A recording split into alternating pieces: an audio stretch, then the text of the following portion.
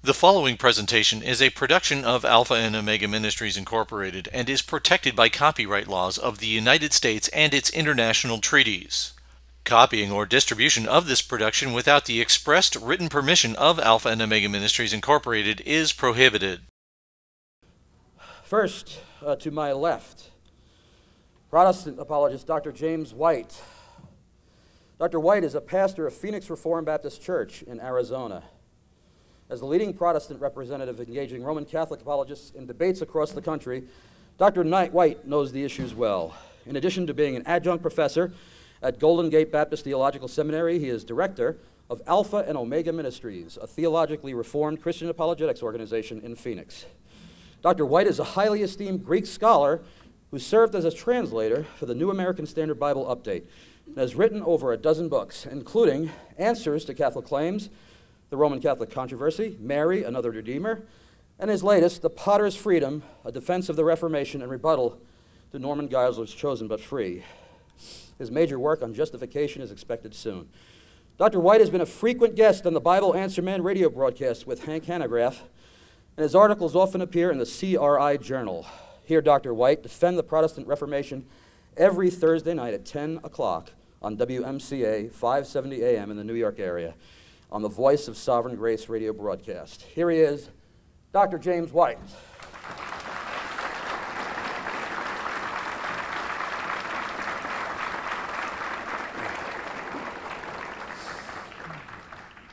I can't believe it's been about 6 years since I first met Dr. White. Time has flown. I first met Dr. White at a banquet for the National Religious Broadcasters, National Association of Religious Broadcasters. And he was across the room having an argument with one of these women clergy persons who was a representative of the National Organization of Women. And he was arguing with this woman back and forth, and somebody said, "You know who that guy is over there? That's Dr. James White. He's an author and apologist. Why don't you go meet him?" So as I approached, I see this distinguished figure standing there with a suit and tie, little balding, buzz cut haircut, a neatly trimmed beard, and standing right next to her was Dr. James White. So I still remember that very fondly. To be perfectly honest, the first time that I... Thanks for reminding me. The first time that, this is not even, I'm not making this up, the first time I ever spoke to this man, I called him up to see if he would do the debate 5 years ago. Am I lying about this? I'm not lying about this. I called him up at the suggestion of Bill Webster, a Reformed author and apologist, because I was trying to arrange that first debate we had with Jerry Matitix. And when I called James, the very first words out of his mouth were, "How did you get this number?"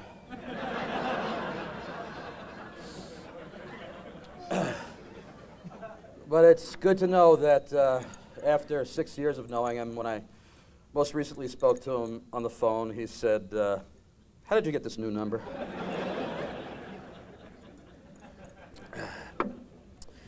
To my right, Roman Catholic apologist Robert Sungenis. Robert Sungenis was Envoy Magazine's Envoy of the Year and Best New Evangelist in 1998. He was born into a Catholic family but converted to Roman Reformed Protestantism at the age of 19. During his 18 years as a Protestant, he served as an elder, radio talk show host, and itinerant preacher. After graduating from Westminster Theological Seminary, he accepted a teaching position at Harold Camping's Family Radio School of the Bible under Dr. Gabriel Ortero. In 1992, he returned to Catholicism, and his conversion story is included in the book Surprised by Truth. Today, Mr. Sungenis is president of Catholic Apologetics International in Alexandria, Virginia. Among the many books he has written are Not by Scripture Alone, A Catholic Critique of the Protestant Doctrine of Sola Scriptura, and Not by Faith Alone, The Biblical Evidence for the Catholic Doctrine of Justification. The Catholic television network EWTN is currently televising his 18-part series, Justification, Not by Faith Alone. He is also currently co-editing the Catholic Apologetics Study Bible with Father Peter Stravinskas. His book, Not by Bread Alone, The Biblical and Historical Evidence for the Eucharistic Sacrifice, is expected soon. Here he is, ladies and gentlemen, Robert Sungenis.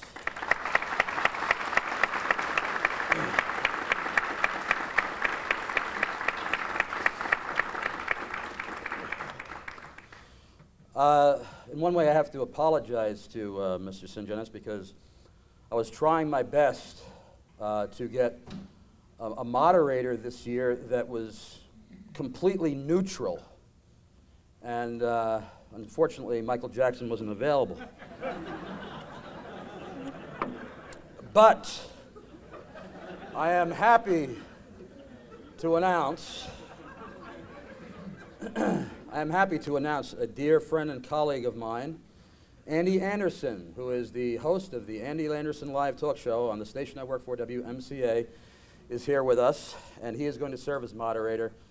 And ladies and gentlemen, let me introduce to you Andy Anderson.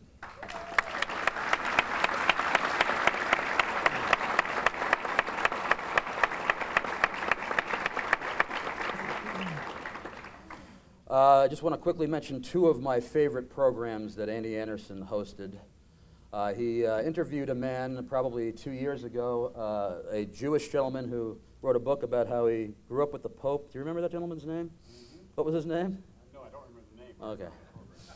Well, this Jewish gentleman had written a book about how he grew up with the Pope, and Andy was interviewing him. I'm not making this up. In fact, this is not even an exaggeration the way I'm going to tell it. Andy can vouch for this. So Andy's sitting here with the gentleman who wrote this book, and he says, "So, you wrote a book about how you, a Jewish man, grew up with the Pope in the 1930s in Poland. Tell me, how did a Jewish man and a Roman Catholic fellow get together in Poland in the 1930s? You saying we shouldn't be friends?" And Andy said, "No, I'm not trying to say that. I'm just making a point that it's kind of unusual that, in 1930s, that a Jewish gentleman and a Roman Catholic gentleman could be friends. So tell us about it." "I don't like your attitude, mister. You try to make something out of this. Why shouldn't I be his friend?" So Andy kind of rushed it along and said, "So I understand that you had an audience with the Pope and you had dinner. Can you tell us about that? You had dinner with the Pope?" "What's to tell? We ate. What of it? What are you asking me these questions for?" That was one of the quickest interviews in the history of it. Am I exaggerating? Am I exaggerating? No? I just wish this was on tape. Before we go to our debate, the thesis, "Are sinners justified by grace through faith alone, apart from human works of merit?" Dr. James White will be defending that statement, and Robert Sungenis will be opposing it. I just wanted to make it clear that this is not a debate between an antinomian and a Pelagianist. What I'm saying is that, just so that people don't have a misunderstanding when they're walking in here, James White is not saying that works have no place in the Christian life. He is a firm believer that works are a necessary evidence of true salvation. And in fact, James and I and most people from the Calvinistic persuasion would say that it's a serious heresy to say that a Christian can live his life without any fruit of good works or repentance. And likewise, Robert Sungenis is not taking the position that grace is not absolutely necessary for salvation. So I wanted to make that absolutely clear. Some people might be thinking that Mr. Sungenis is teaching a raw works righteousness and that Mr.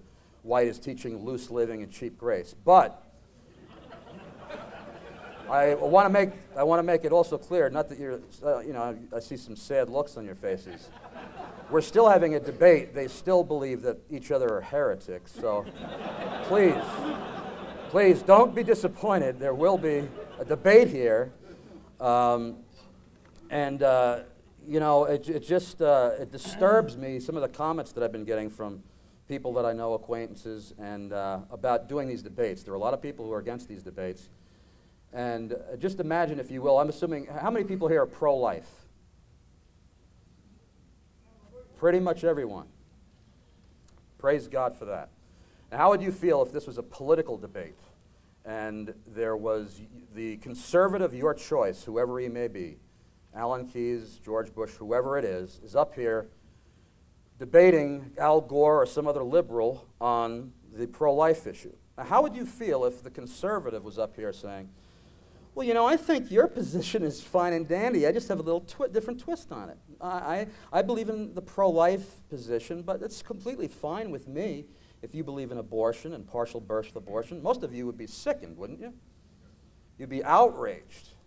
Now, the thing that puzzles me is that why is that we who are conservatives, who are both conservative evangelicals and conservative Roman Catholics, why is it when it comes to doctrine about salvation and theology, we take that attitude very often?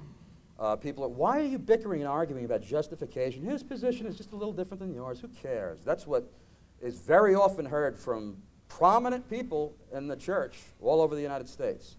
And I just want to say that as long as I've got breath in my lungs, I want to see these debates running so we can both publicly hash out these issues that are very serious and have eternal consequences.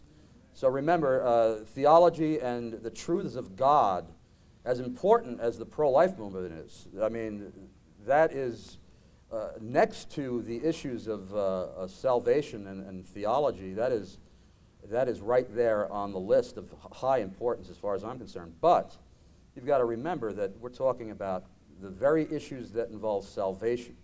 And we can never think that that is a secondary thing or a tertiary thing or even an unimportant thing. And I think that the fact that you folks are here tonight is a testimony that you agree with that. You care about these things. I'm just going to quickly say that James White is speaking at many places after this, and one of the places this weekend he is going to be speaking at Grace Reformed Baptist Church with 3 other Reformed scholars at a conference on Roman Catholicism Examined. And that's a free conference, and there are flyers out there. And in the foyer, anybody who would like to come, it's free of charge, whether you're Catholic or Protestant. And I'd also like to invite up here to the podium right now Arnold Pilsner of Americans United for the Pope, because he has an announcement about a speaking engagement that Robert Sungenis has. Arnold Pilsner of Americans United for the Pope, ladies and gentlemen.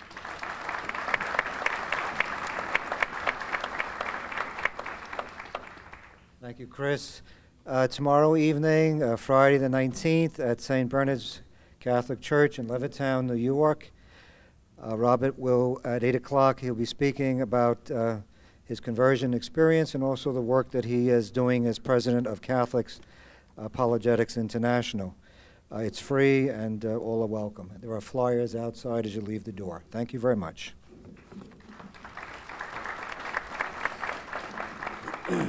If anybody has a pen and paper handy, you might want to write down this number for an event.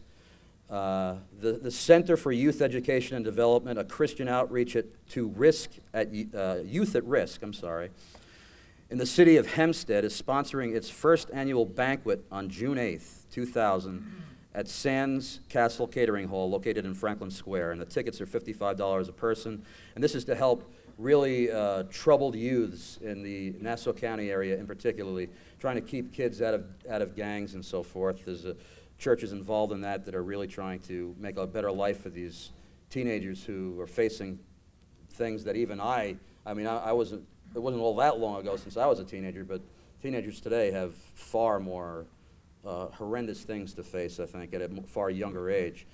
The phone number for information for this banquet is 516-292-1780. 516-292-1780. And now I'm going to have our moderator, Andy Anderson, come up to the podium, and the debate will now begin. Thank you very much, ladies and gentlemen.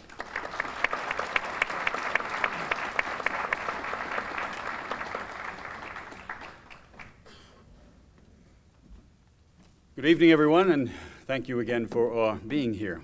Now to get to what you all came to hear, that is the debate. And again, let me just repeat the guidelines and the debate thesis, which is sinners are justified by grace through faith alone, apart from human works of merit. Defending that thesis will be Dr. James White. He will be speaking first in each of the segments. The opposing thesis by Mr. Robert Sungenis, speaking last in each of the segments. Opening statements will be 30 minutes each. There will be 15 minutes apiece for rebuttals, and then we will take a 10-minute break and move on from there. Dr. White?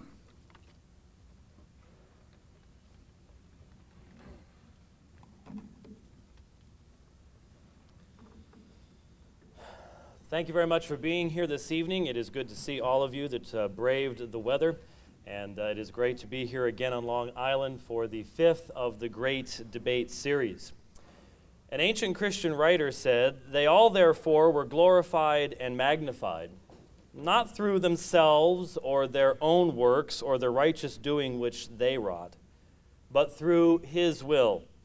And so we, having been called through his will in Christ Jesus, are not justified through ourselves or through our own wisdom or understanding or piety or works which we wrought in holiness of heart, but through faith, whereby the Almighty God justified all men that have been from the beginning, to whom be the glory forever and ever. Amen."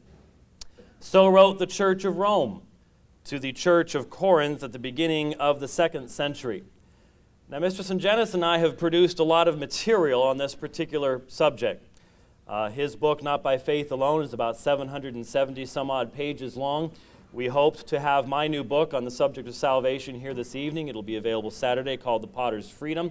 I'm writing a book for Bethany House Publishers right now called The God Who Justifies, and those two books together are about 750 pages.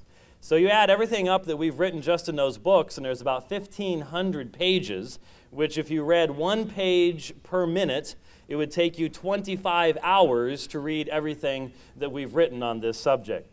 Some people, Robert, call me verbose. I'm not sure if anyone has ever said that to you. We write a lot, and that allows us exactly 1/60th of the material we've presented in the period of time that we have up here. So obviously what that means is we've got to summarize tonight. The debate, really, I believe, is very simple.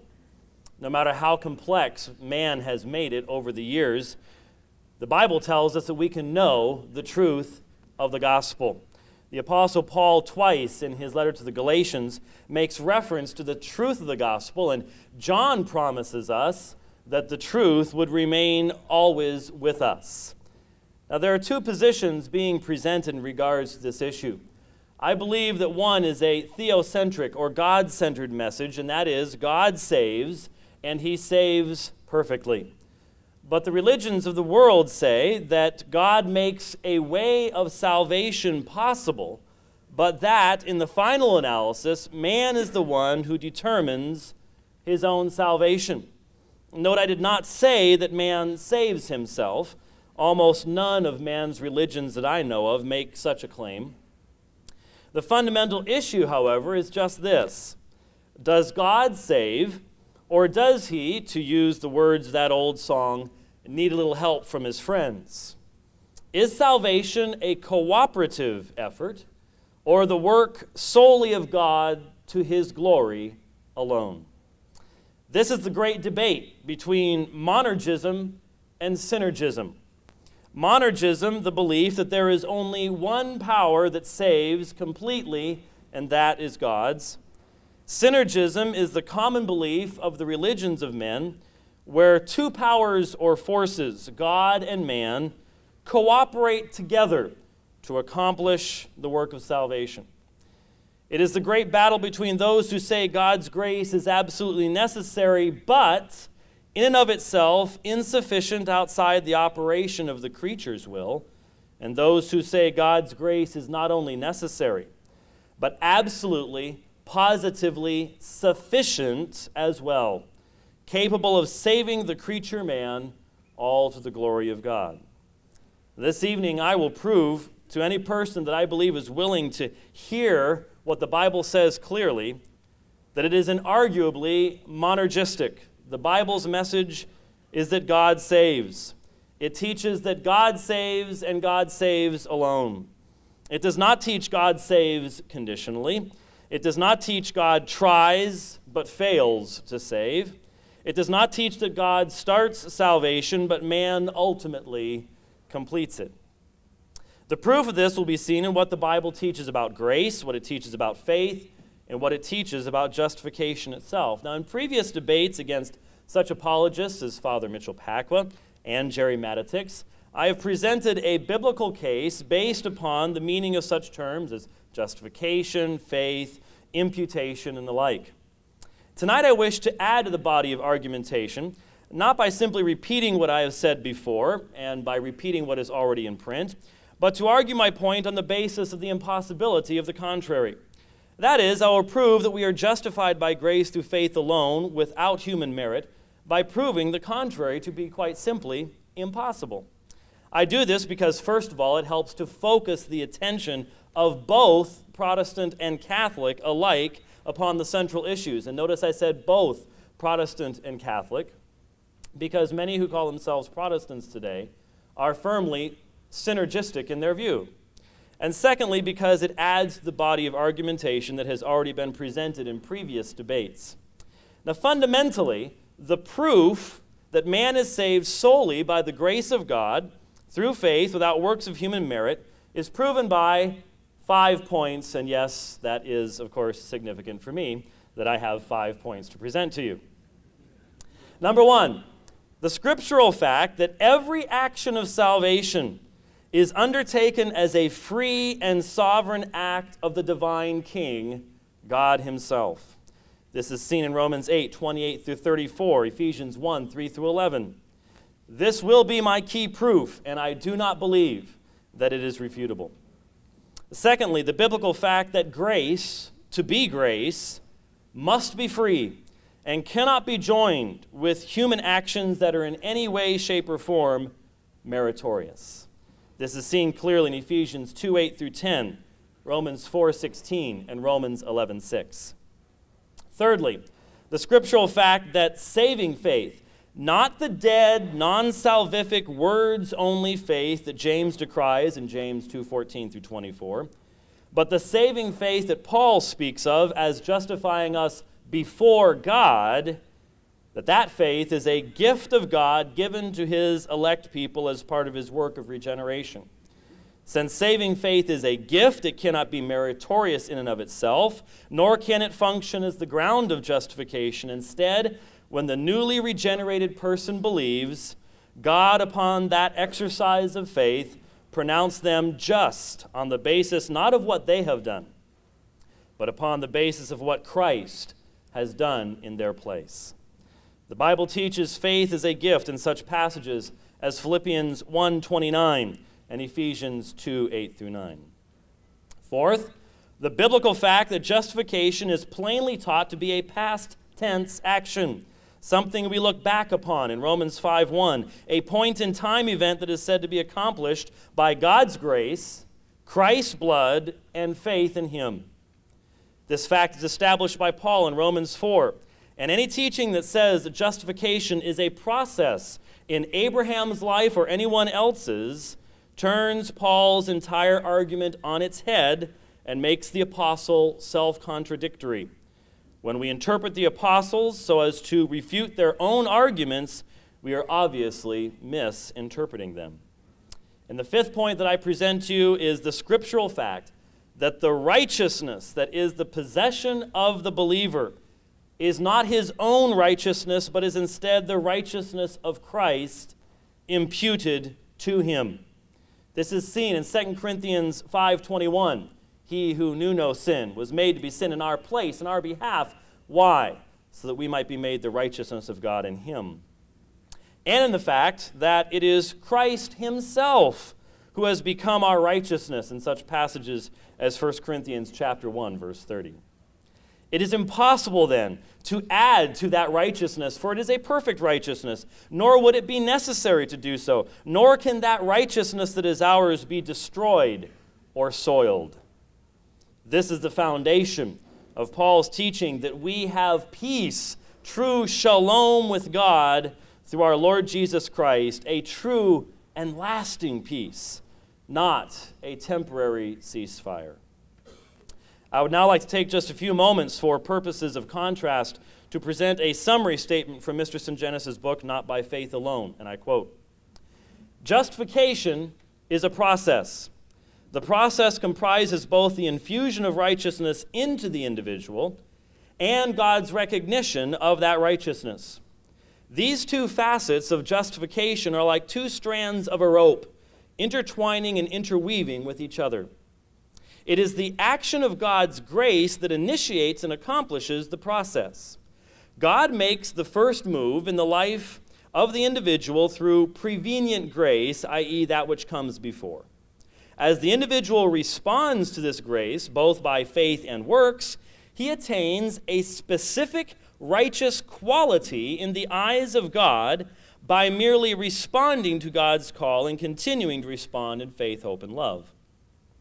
God can look upon man's faith and works as meritorious and with the potential to gain righteousness because God is not viewing them from the system of uncompromising law, but through the eyes of grace. It is the atonement of Christ that has made this new view of man possible. Thus, grace is both the lens through which God views us and the infused quality we receive from God to help us maintain his gracious view. At each point that God gives the individual his grace and he responds to that grace, one can say that he is justified in God's eyes.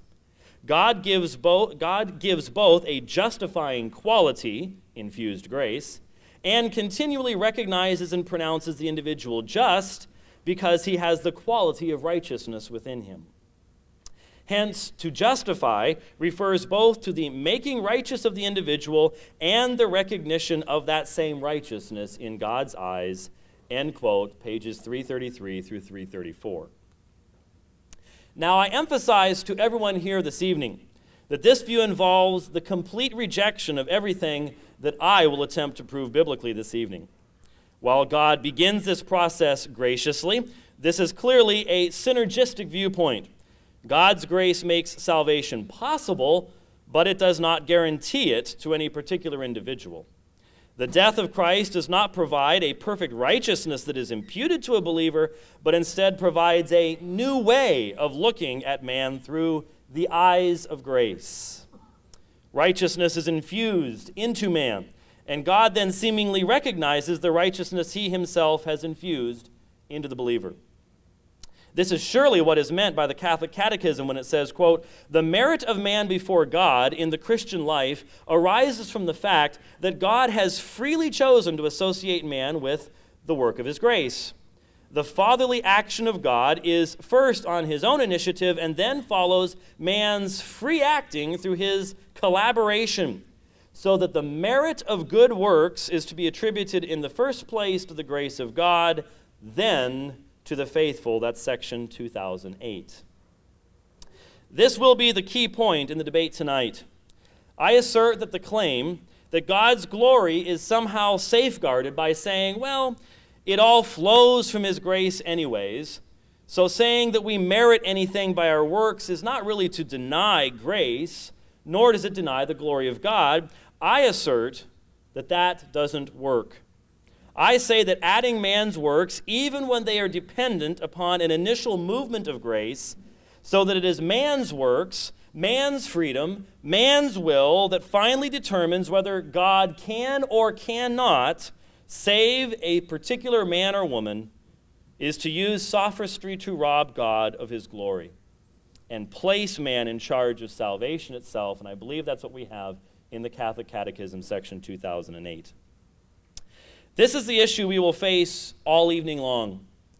Is grace necessary but insufficient in and of itself, or is it both necessary and sufficient? I believe the Bible's answer is very, very clear. Now let me present to you my biblical evidence for the 5 points that I offer to you this evening. First of all, justification is an act of God, made with reference to one of his elect based upon the work of Christ in their behalf. If you have your scriptures, please turn to Romans chapter 8, and I read in your hearing verses 28 through 34. "And we know that in all things God works for the good of those who love him, who have been called according to his purpose. For those God foreknew, he also predestined to be conformed to the likeness of his Son, that he might be the firstborn among many brothers. And those he predestined, he also called. Those he called, he also justified. Those he justified, he also glorified. What then shall we say in response to this? If God is for us, who can be against us? He who did not spare his own Son, but gave him up for us all, how will he not also along with him graciously or freely give us all things? Who will bring any charge against those whom God has chosen, against God's elect. It is God who justifies. Who is he that condemns? Christ Jesus, who died, more than that, who was raised to life, is at the right hand of God and is also interceding for us. What do we see in these verses? Justification, my friends, is as certain in the life of the elect as any of the other elements in what is called here the golden chain of redemption. Predestination, calling, justification, and glorification are all the acts of God. When this passage says that those whom he foreknew he predestined, that term means to choose to enter into relationship with. When used of God in the New Testament, it never means to know what someone will do. Only persons in the New Testament are foreknown by God, not actions. All the predestined, and only the predestined, are called. This is the effectual calling that the Apostle Paul speaks of many times in his letters. All those who are called, and only those who are called, are justified. This action is an action of God, no more dependent for final fulfillment upon the works or merit of men than predestining or calling. All who are justified are also glorified. This shows us that justification is final. It is perfect. And none, I repeat that, none who are truly justified can fail to be glorified. We also see here the forensic element, the legal element. God the Father acts as judge, pronouncing the sentence of not guilty upon those who believe in Jesus Christ. The judge has delivered over his own Son in behalf of his elect people. Therefore, no charge can be made against those people. Rome says the charge of mortal sin and venial sin can be made against the believer. The Bible says God justifies them and no one can condemn them because Christ intercedes on their behalf. If you believe in a synergistic view of salvation, whether you are Protestant or Catholic, if you believe in a synergistic view of salvation that requires man's assistance, man's works, man's merits, man's actions, where does that view fit in Romans 8:28 through 34? In regards to the second point, grace, to be true grace, must be free and is never joined with human works or merit. Paul said in Romans chapter 11, verse 6, "And if by grace, then it is no longer by works. If it were, grace would no longer be grace." There is something about that very word that does not allow the mixture of anything in the way of human work or merit. There is good reason why Paul's words to the Ephesians, known to us all, I hope, have been so often quoted here. "For by grace you have been saved through faith, and that not of yourselves.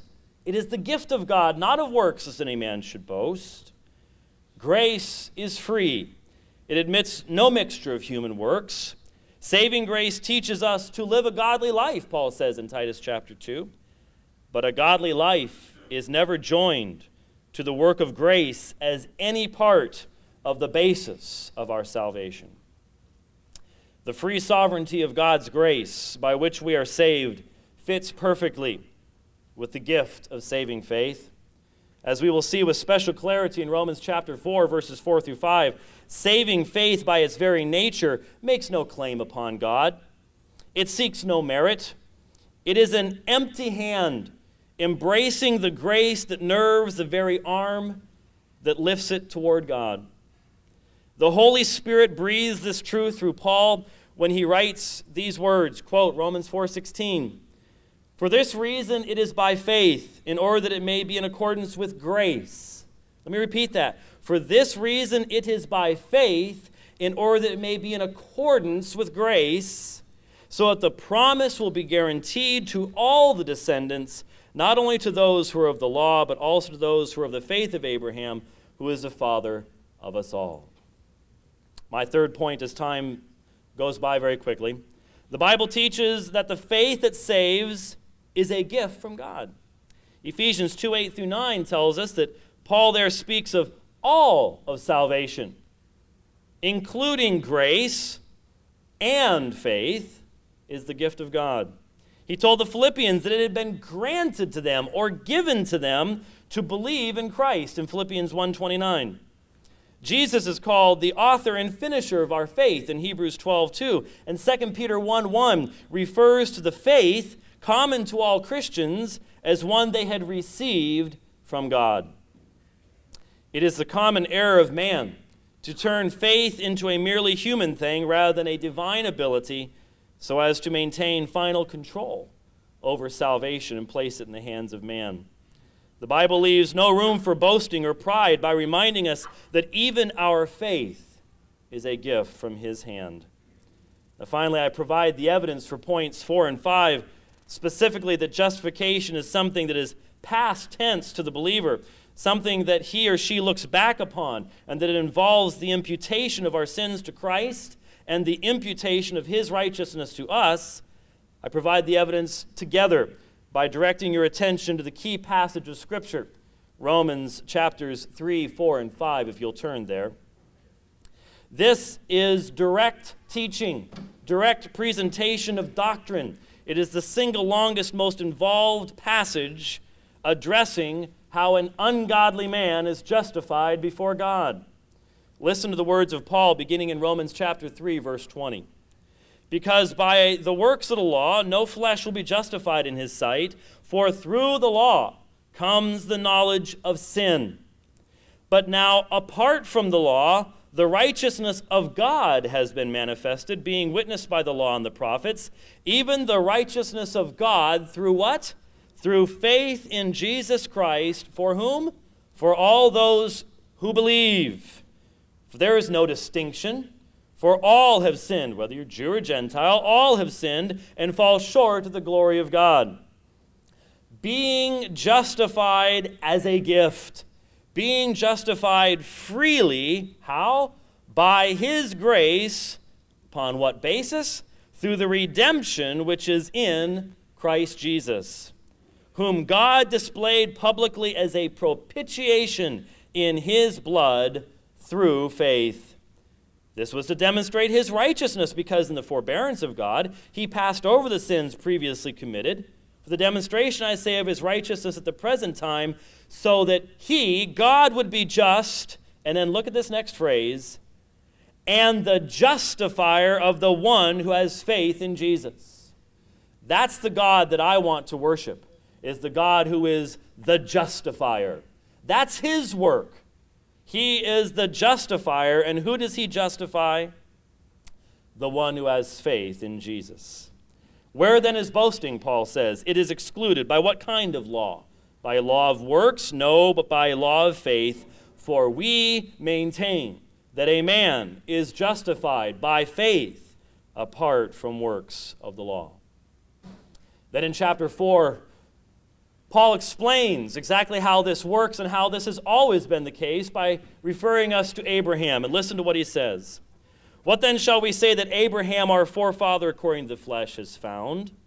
For if Abraham was justified by works, he has something to boast about. But what? Not before God. Not before God. For what does the Scripture say? Here Paul quotes Genesis 15:6. Abraham believed God, and it was credited to him as righteousness. Now, and listen closely to these next two verses. Now to the one who works, his wage is not credited as a favor, but as what is due. But to the one who does not work, but believes in him who justifies the ungodly, his faith is credited as righteousness. Those two passages must be understood. To the one who works, to the one who expects to receive a wage for his work, when he receives his wage, that's not grace. It's not a gift. If you go into work on Friday and your boss gives you your check, and you've worked your 40-plus hours for it, he's not going to say, here's a gift for you. At least he better not. You might be in trouble if he does. That's what you are owed for your work. And so Paul says, to the working one, what you get is not grace. But verse 5, to the not working one, but to the believing one. That's saving faith. Saving faith does not try to add anything to Christ. Saving faith does not try to seek anything in the way of merit. Paul presents a complete dichotomy between a faith that would say, now that I've believed, you owe me something, and the faith that simply believes in who? And here's the next key phrase, believes in him who justifies the ungodly. It is not that God looks at a person and there's something he likes about that person and therefore gives grace to that person. It's the ungodly that the justifier justifies. And isn't that good news? And it is that faith that is credited as righteousness. And then in verses 6 through 8, he quotes from David, just as David also speaks of the blessing on the man to whom God credits righteousness apart from works. Blessed are those whose lawless deeds have been forgiven and whose sins have been covered. Blessed is the man whose sin the Lord will not take into account. I ask you this evening, who is the blessed man of Romans 4:8?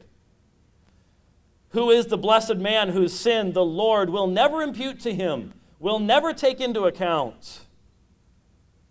How can God be just and never take someone's sin into account? Why? Because their sins were borne in the body of his precious Son on Calvary in the place of his people. That is the blessed man of Romans 4:8. And that then leads us to the last two items to consider. First, Paul in Romans 4 then says, now, when was Abraham justified?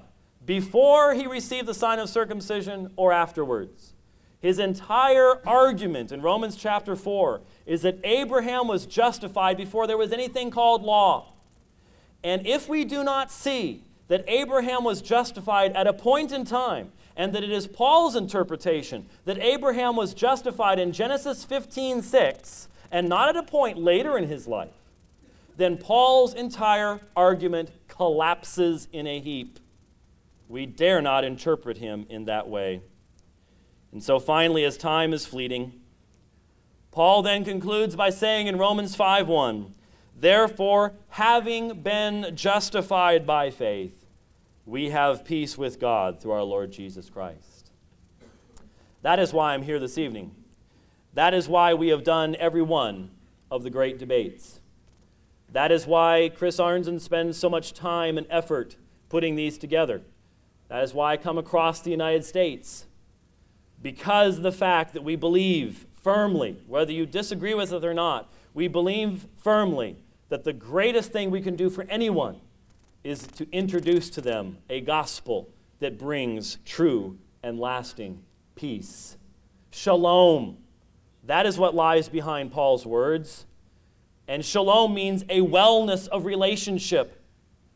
And if anyone holds to a gospel that says that by an action that you undertake, that you can undo your righteous standing with God, if anyone teaches that you must in some way, shape, or form continue to prop up this righteousness and cause it to grow, that you have to go through sacraments to maintain it, and that in fact, even though right now you might be right with God, you could end up being an enemy of God in the future, that is not the peace that is promised in the pages of Scripture. And so it is our belief that the greatest act of love that we can show for anyone, even though the world mocks us and the world thinks that what we're doing here tonight is crazy, we believe that it is our duty to God and His truth and out of love for our fellow man to introduce you to a gospel that gives you peace, not because of anything you can do, but because of the perfect righteousness of Jesus Christ, the fact that He bears all our sins in His body upon the tree, and that the righteousness of Jesus Christ is imputed to us so that we can stand before God clothed in His perfect righteousness and not in anything else, and that is the only ground of peace that we can have. We are justified by grace through faith alone, without any acts of human merit. Thank you.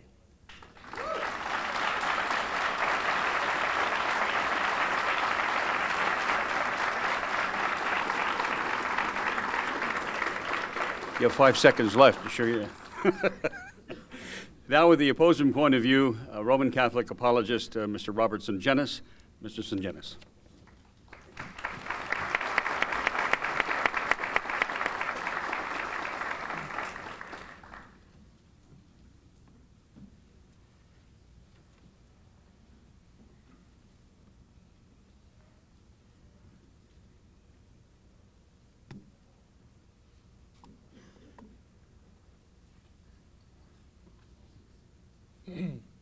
Thank you, James, for your presentation. Let me start off by answering one of the questions that you posed, and that is in Romans chapter 4, verse 8. You asked, who is the man of Romans chapter 4, verse 8? And you said that it was the man whom Jesus died for. And I'm sure you had some other things to say about that, but that was basically what you said. I would venture this proposal that I think will be the hinge that this debate turns on. The man that is described in Romans 4, verse 8 is David himself. That's what Paul says. He says, and David likewise says about the man who's justified without works. And Paul quotes from Psalm 32. If you have your Bible, turn there, because you'll see it in the first verse. And it talks about David's repentance from the sins of adultery and murder. If you know the story about David, he committed adultery with Bathsheba, and he had her husband murdered to cover up his crime. And at Psalm 32, after Nathan the prophet had visited David and convicted him of his sin, David repented. And at that point in time, he became a clean person.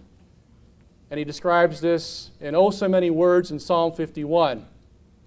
How he pleads with God not to take his Holy Spirit, that God would cleanse him of his sin, and all kinds of terminology similar to that. And so what Paul is telling us, that most Protestants, and I've never met one that has actually caught this, is that Paul is talking about David's repentance from his sin.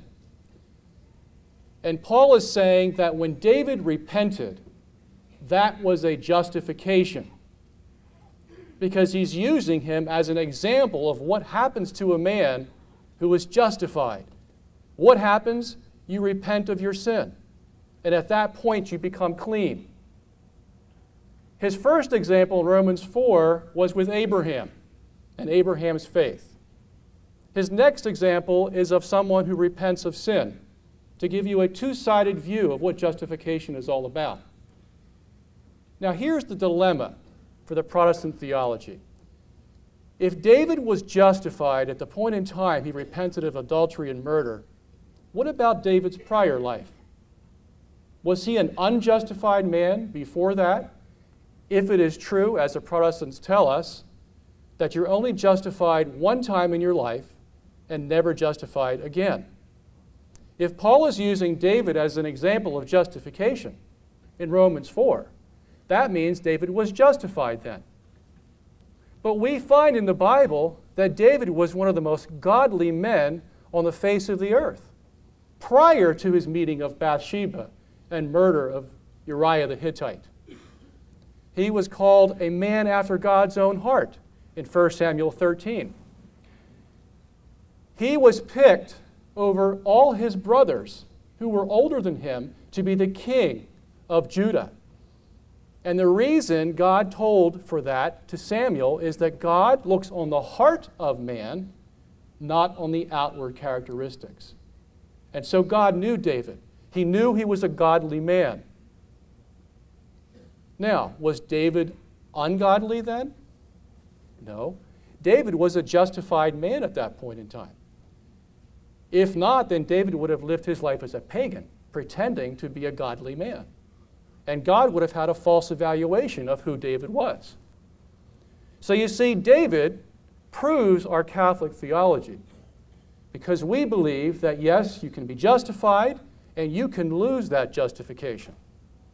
And the way you lose that justification is by falling into the sins that David fell into: murder and adultery.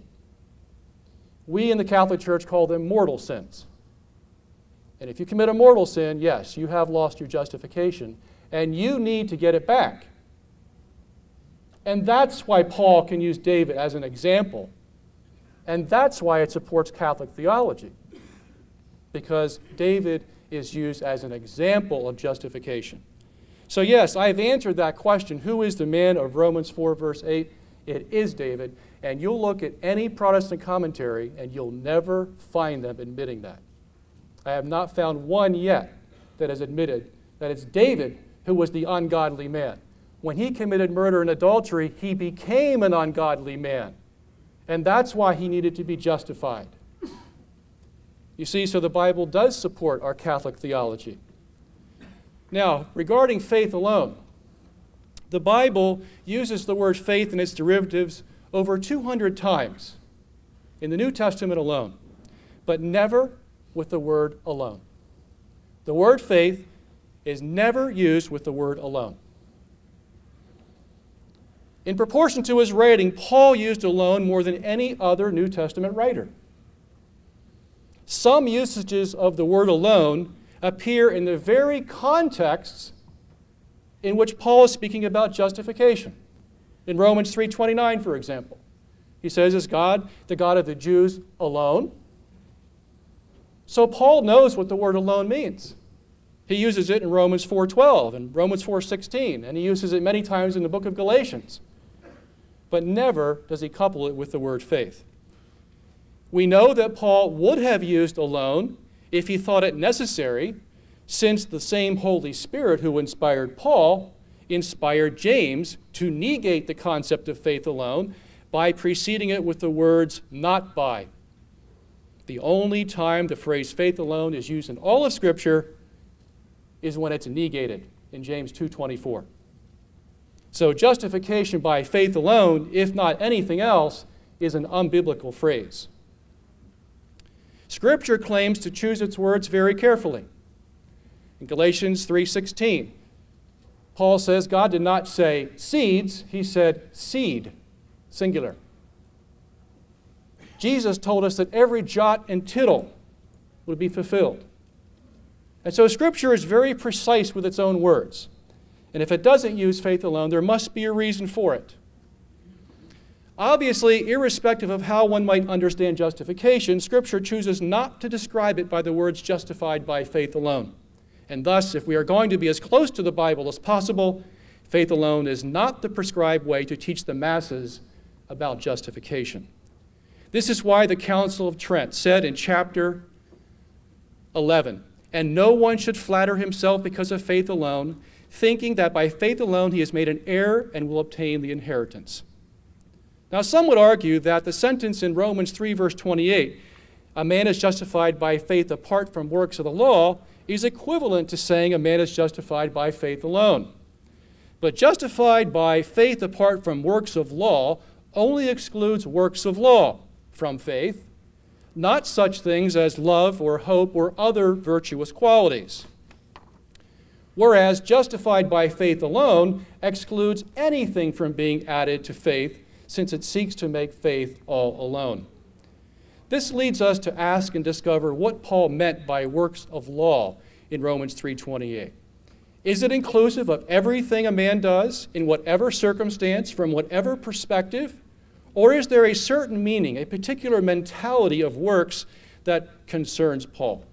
The answer, as my colleague here has given us, is in Romans chapter 4, verse 1 to 8.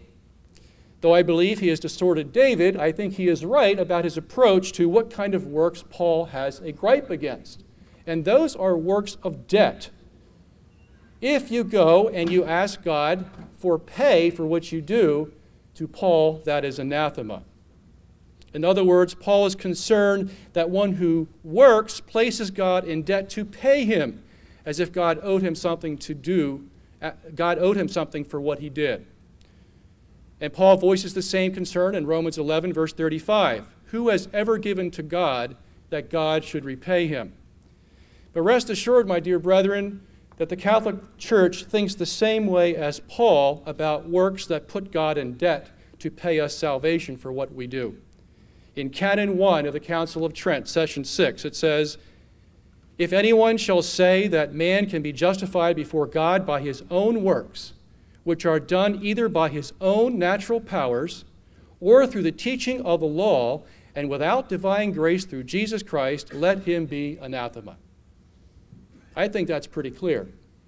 In chapter 8, the council went further than the reformers and said this, "We are therefore said to be justified gratuitously, because none of those things which precede justification, whether faith or works, merit the grace itself of justification.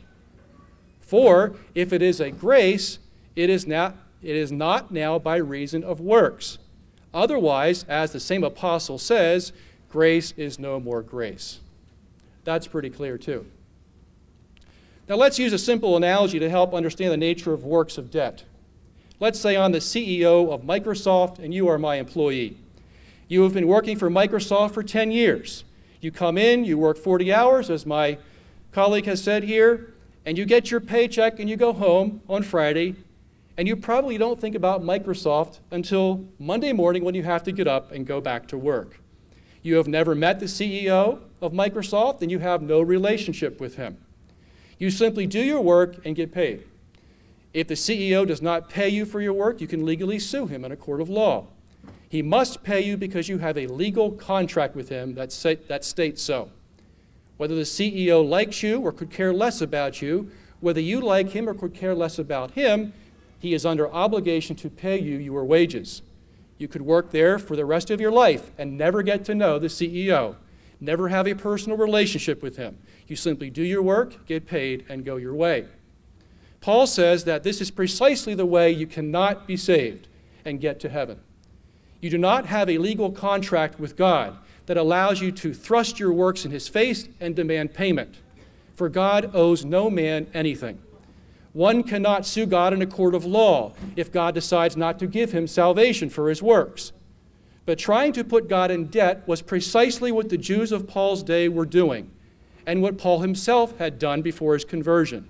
They would, in a word, give God their list of works, accomplishments, and even their Abrahamic pedigree in order to claim that God owed them salvation, despite the fact that they didn't really care about God or seek to know and love him as Abraham did. Paul says no, for God did not make a legal contract with man. Rather, God made a personal promise, Romans 4:17, by his own word, to bless man with salvation through grace, not works of law. Promises are made by the integrity of the one giving the promise, a promise that he will indeed bless if one is faithful and obedient to him. But by the same token, he does not owe anything to one who has faith, works, or faith and works. He will reward because he is just and kind, not because there is a legal contract binding him to pay in spite of your bad disposition. Now let's use another analogy to try to understand the Catholic concept of why works can be used for justification. I am the CEO of Microsoft and you are my employee. During the week, I call you up and say, "John, you've worked for Microsoft for 10 years now, and I've never really gotten to know you. This weekend, I am moving to a new house, and I am inviting some of the people to come over and help me move my furniture. I would like to get to know you a little better and spend some time with you. Would it be possible for you to come over to my house this Saturday and help me move my furniture?" John says, "Sure, I can do that." So John comes over and works hard all day. At the end of the day, he is sweating, hungry, thirsty, tired, and in pain. Now here's the $64,000 question. Do I owe John anything for helping me move my furniture? The answer is no. John and I made a personal agreement, not a legal one. John accepted because he wanted to get to know me and help me start my new house. In fact, if John had demanded money for his work and just wanted to get the money and go home, I would be highly insulted. And that someone like him would impose such demands on me. Though I don't owe John anything legally, am I going to give John something for helping me? I certainly am. I may take him out to dinner, let his family swim in my pool, drive my BMW, and many other things. Who knows? Perhaps John and I will get to know each other so well that I will find out what a great guy John is and give him a promotion at work, something far greater than John ever expected for his little work of helping me move my furniture. But on what basis will I give these things to John? On an obligatory, legally binding basis? No. On the basis that I am a just and honorable man who seeks to reward my people for a job well done. John worked, and I rewarded him. And I rewarded him because we have a friendly, personal relationship. In the same way, God rewards because he is a good God, not because man's works legally bind him. Thus, Hebrews 6 verse 10 sums up the position very well. For God is not unjust, so as to forget your work and love which you have shown toward his name. Now, where else does Scripture teach that God rewards works from his kindness and grace, not as a matter of debt? In many places, but particularly in the chapter immediately preceding Romans chapter 3 and 4, which my colleague had covered here. In Romans chapter 2, verse 4 to 13, and I suggest you open up your Bible and get to that passage, Romans chapter 2, verses 4 to 13. Or do you presume upon the riches of his kindness and forbearance and patience? Do you not know that God's kindness is meant to lead you to repentance? But by your hard and impenitent heart, you are storing up wrath for yourself on the day of wrath when God's righteous judgment will be revealed. For he will render to every man according to his works. To those who by patience and well-doing seek for glory and honor and immortality, he will give eternal life. But for those who are factious and do not obey the truth, but obey wickedness, there will be wrath and fury. There will be tribulation and distress for every human being who does evil, the Jew first and also the Greek. But glory and honor and peace for everyone who does good, the Jew first and also the Greek, for God shows no partiality. All who have sinned without the law will also perish. All who have sinned without the law will also perish without the law. And all who have sinned under the law will be judged by the law. For it is not the hearers of the law who are righteous before God, but the doers of the law will be justified. Notice in verse 4 that Paul speaks about God's kindness and forbearance and patience, which are all aspects of his grace, which are designed to lead one to repentance, Paul says. Notice in verse 5 and 6, Paul speaks of God's coming judgment in the day of wrath, which is the same, for example, as what Jesus says of himself in Matthew 16, verse 27. For the Son of Man is going to come in glory of his Father and his angels, and will recompense every man according to his deeds. Notice he says, according to his deeds. Notice in verse 7 of Romans chapter 2, Paul says that those who persevere in doing good and by this seek for glory, honor, and immortality will be given eternal life. That's salvation. One who perseveres in doing good is doing good works. One who seeks for immortality is seeking for eternal life in heaven. It is assumed that because verse 4 requires repentance from sin, that those who persevere in doing good and seeking for immortality in verse 7 have repented of their sins.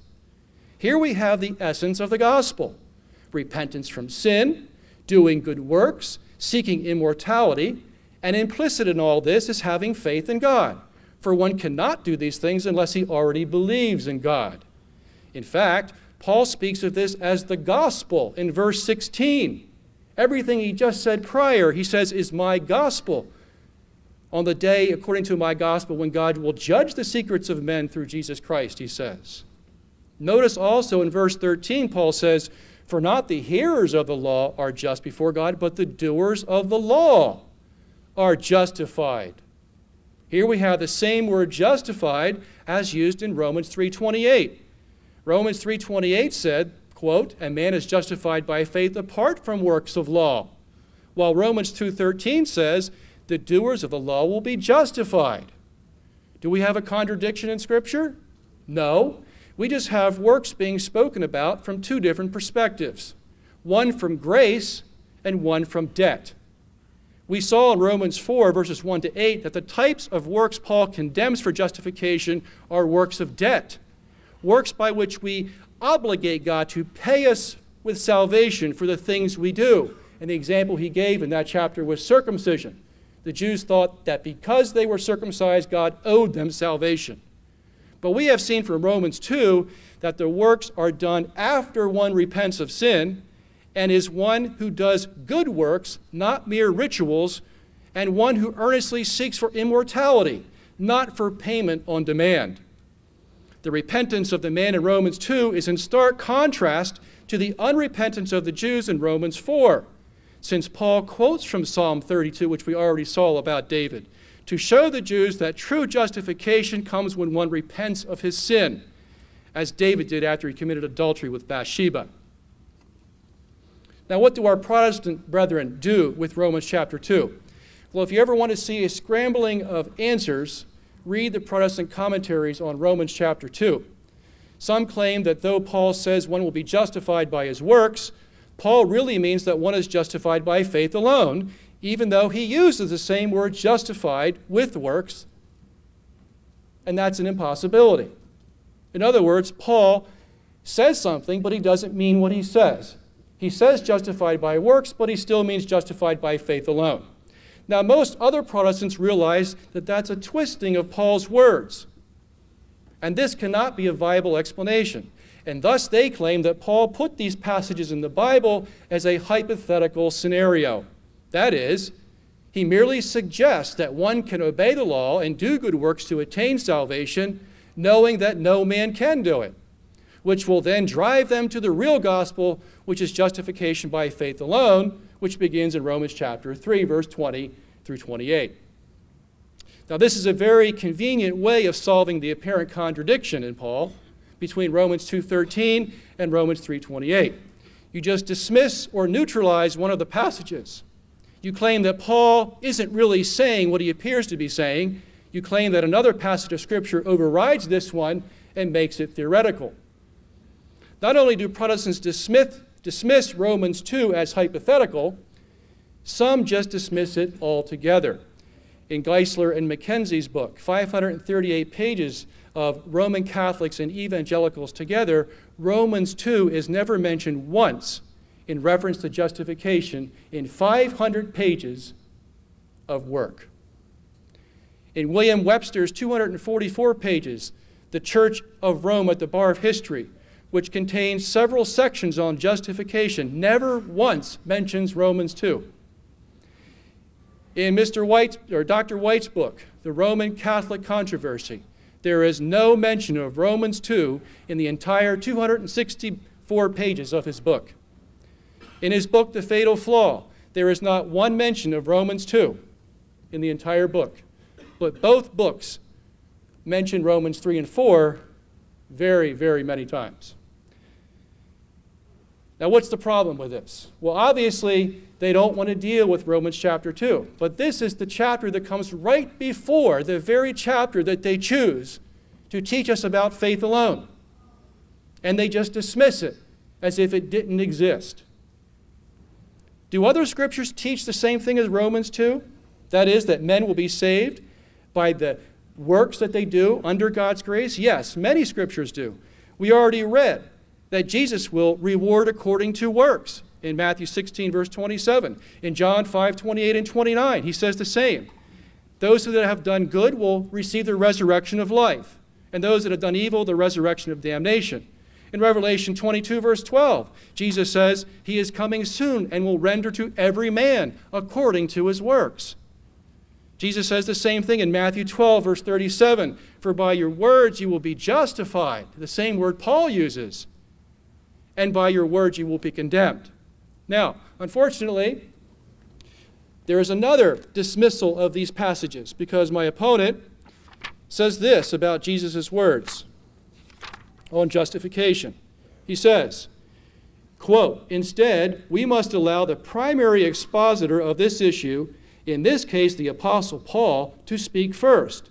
His epistles to the Romans and the Galatians must define the issues, for it is in them that we have direct discussions of exactly how justification takes place. Once we have consulted these sources, we can then move on to garner other elements of the biblical revelation that are found in tangential ways elsewhere. So Jesus' teaching on justification is a tangential way to treat the topic of justification. And the reason for that is because Jesus talks many times about being given a reward or damnation for our works. Paul teaches the same thing, however, as Jesus does in Romans 14, verses 10 to 12. He says we must all stand before the judgment seat of God for our good and bad deeds. In 2 Corinthians 5, verses 10 and 11, he says the same thing. We will all stand before the judgment seat of Christ to be judged for the things we've done in the body, whether good or bad. And in the next verse, Paul says, because of this judgment, he fears God and thus preaches the gospel. Are these hypothetical texts? Certainly not. But they all speak about being judged for our works, and the outcome is eternal life or eternal damnation. Now, some Protestants claim that in Romans 2, Paul has not begun to speak about the gospel yet, which only comes in Romans 3. But we have already seen Paul sum up his statements in Romans 2 and Romans 2:16, as he calls the judgment of God my gospel. Moreover, in Romans 1, verses 16 and 17, he already introduced the gospel by saying that he was not ashamed of the gospel and that it was for salvation for both Jew and Gentile, the same two groups, Jew and Gentile, he mentions in Romans 2, verses 8 to 12, that will receive eternal life for repentance and good works.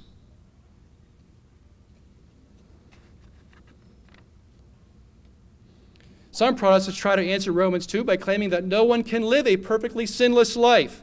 And since God's law requires perfection, then no one can fulfill the demands of Romans 2, verses 4 to 13. But this is where the Protestant hermeneutic goes way off the track.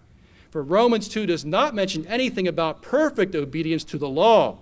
It speaks about repentance in verse 4, the prerequisite to receiving eternal life for our good works, just as Romans 4, verses 5 to 8 did with regard to David's justification. He had to repent.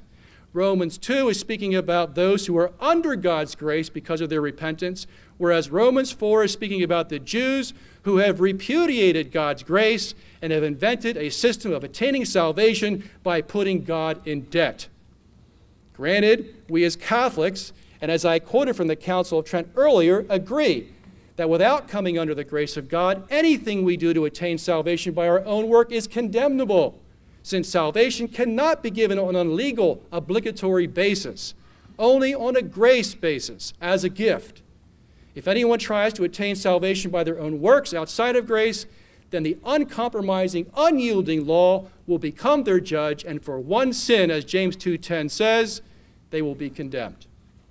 But in God's grace, we are under a whole different system than law.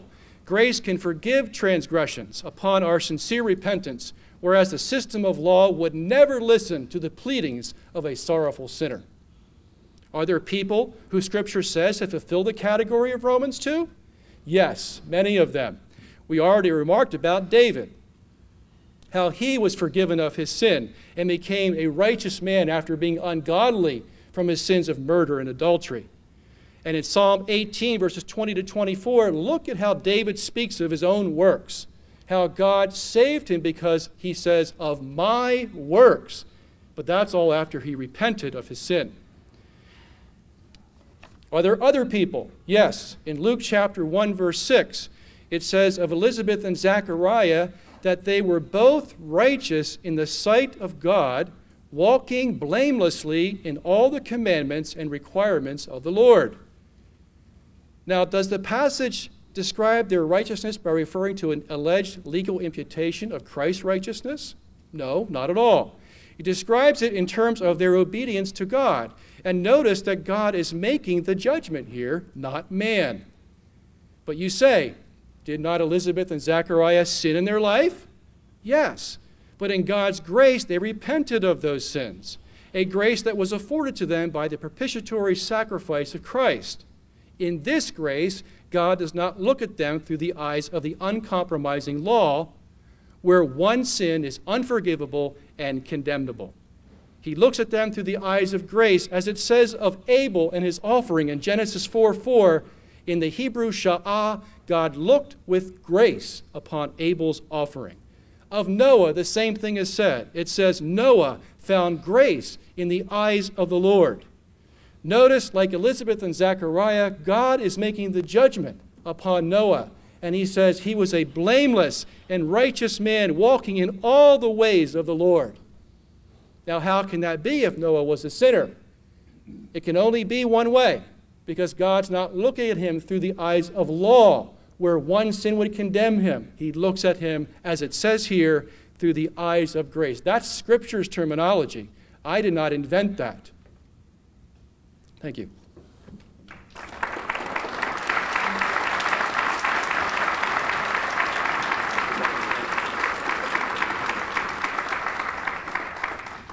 Now we move into the rebuttal portion of the debate, and each debater will have 15 minutes, and we'll begin with Dr. White.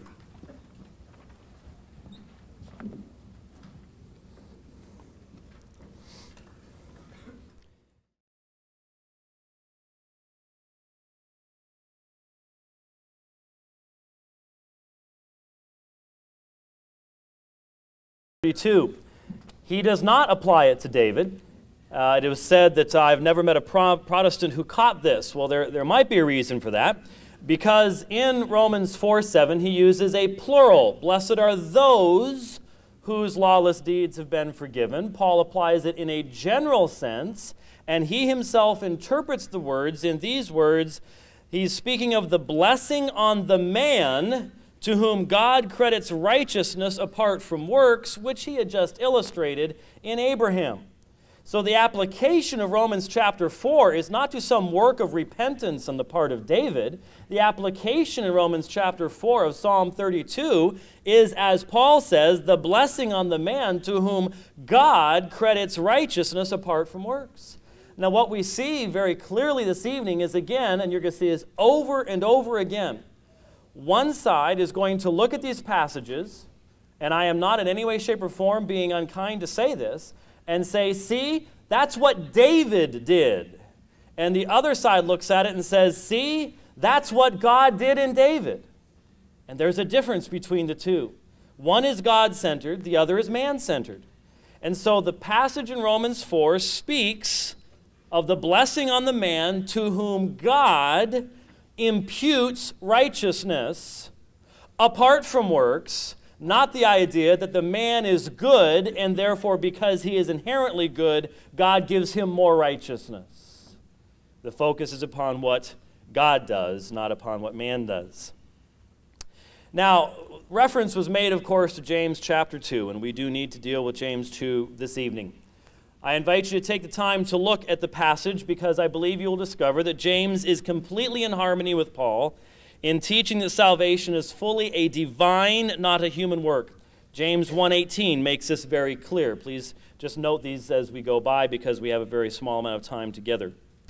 His is a completely different concern, however, than Paul, because while Paul addresses how the ungodly are made right before God, James warns of an empty, meaningless claim to faith. Note his words in James 2:14.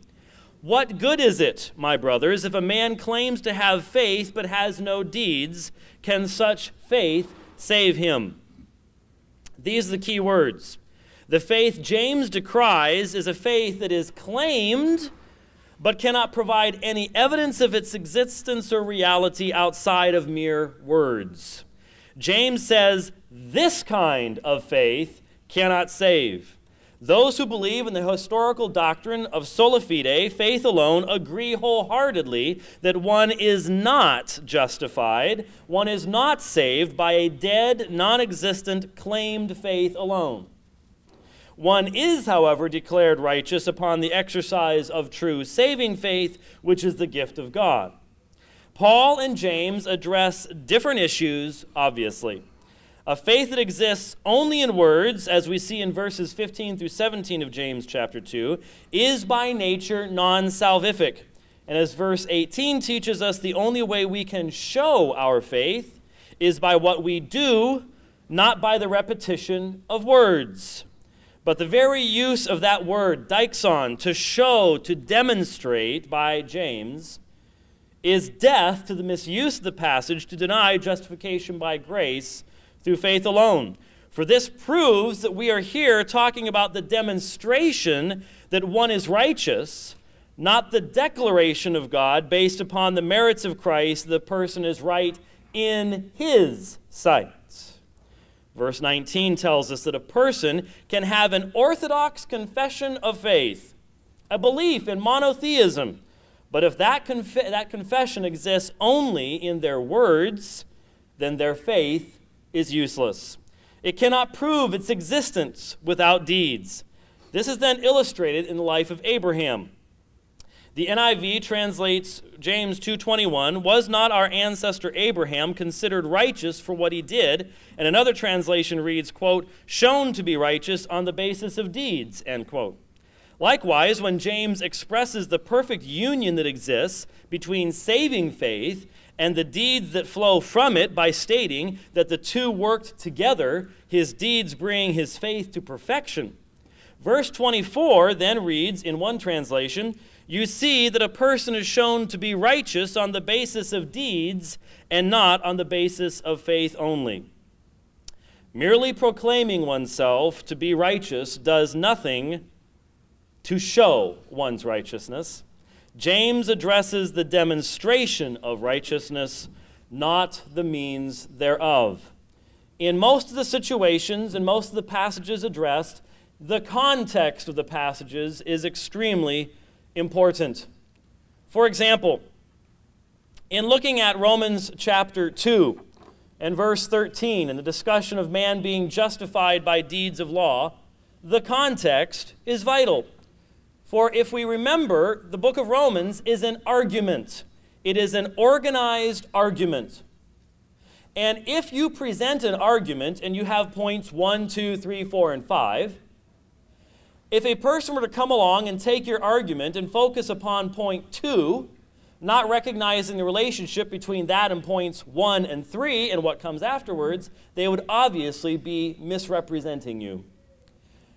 Romans chapters 1 and 2 and through 3:18 is Paul's demonstration of the universal sinfulness of man.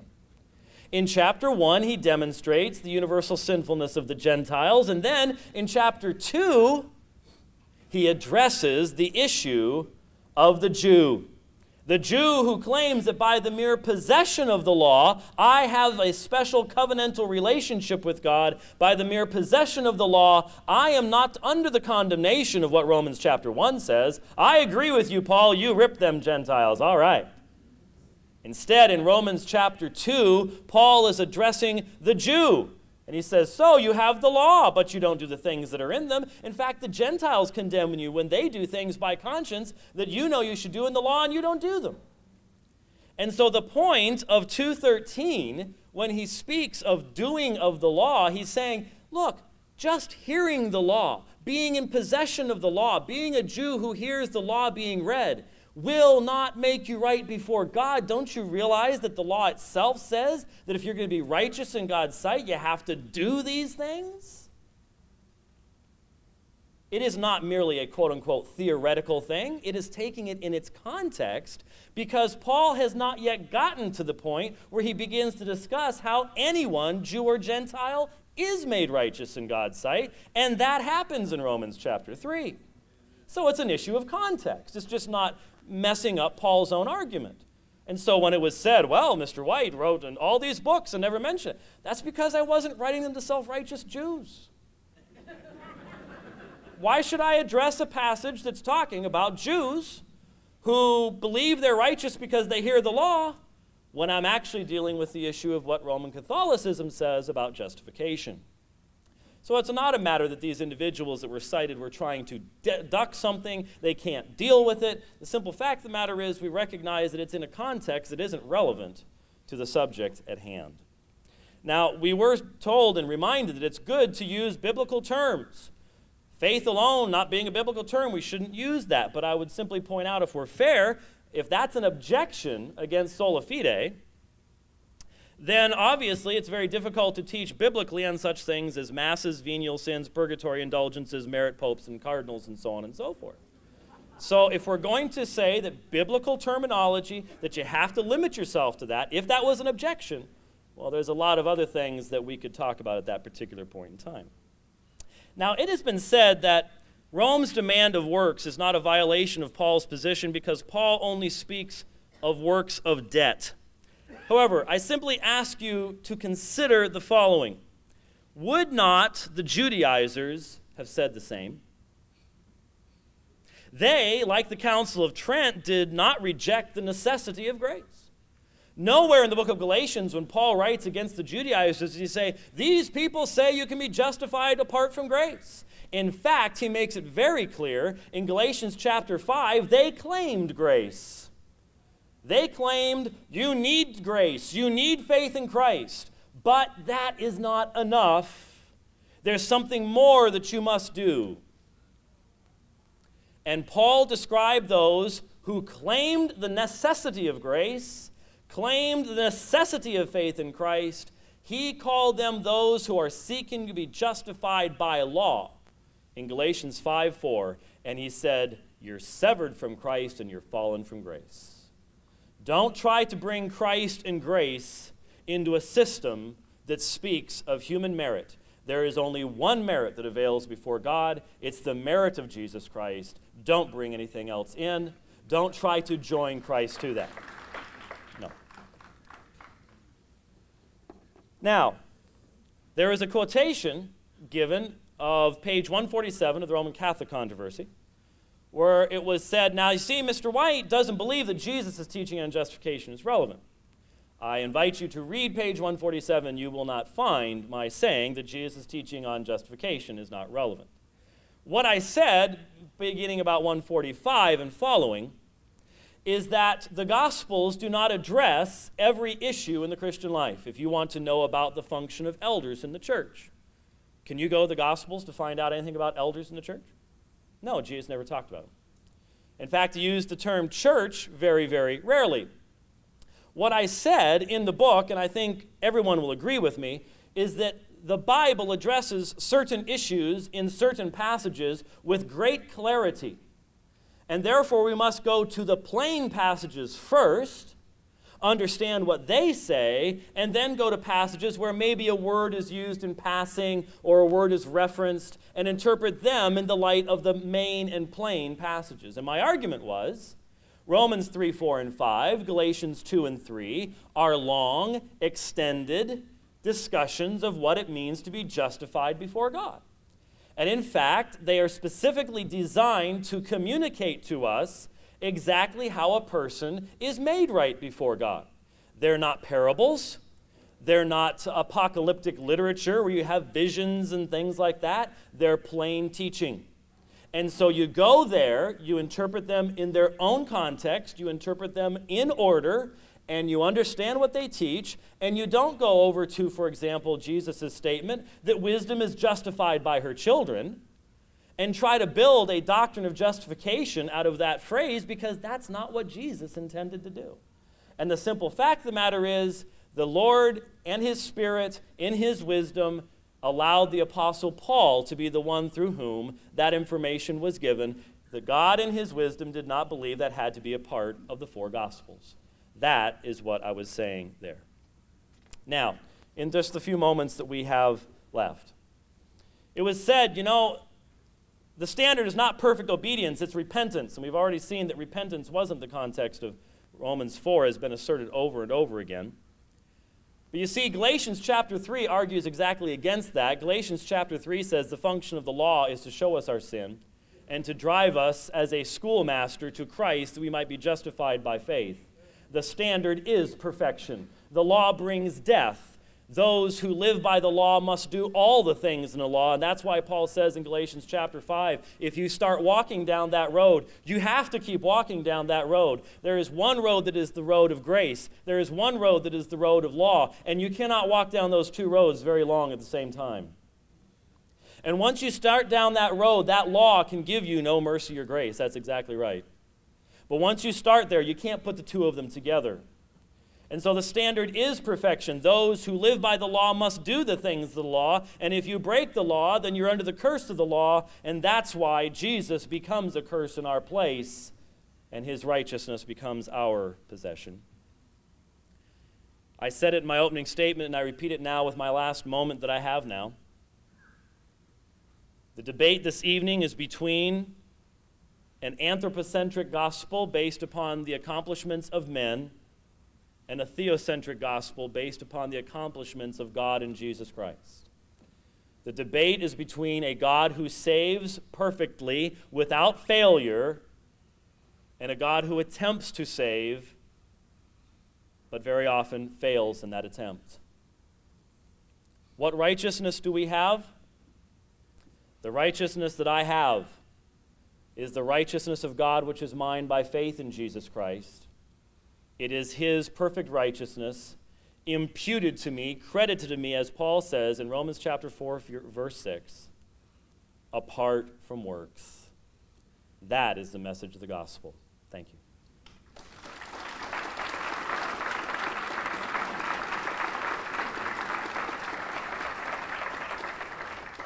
Now for 15 minutes, Mr. Sungenis.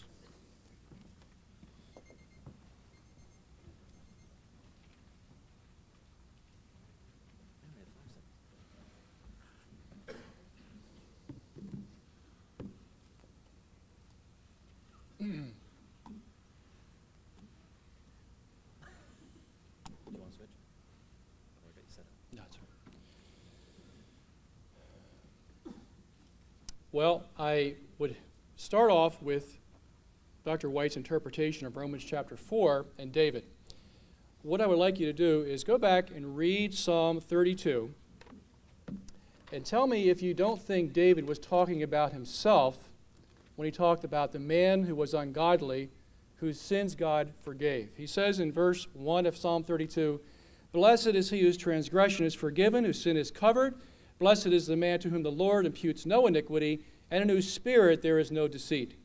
When I declared not my sin, my body wasted away through my groaning all day long. For day and night thy hand was heavy upon me. My strength was dried up as by the heat of summer.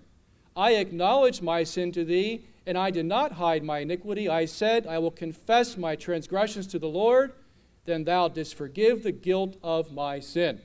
Now, how anyone can say that that is not applying to David, which is the very psalm that Paul quotes in Romans chapter 4, and it applies to some other man or other group of men, is beyond me.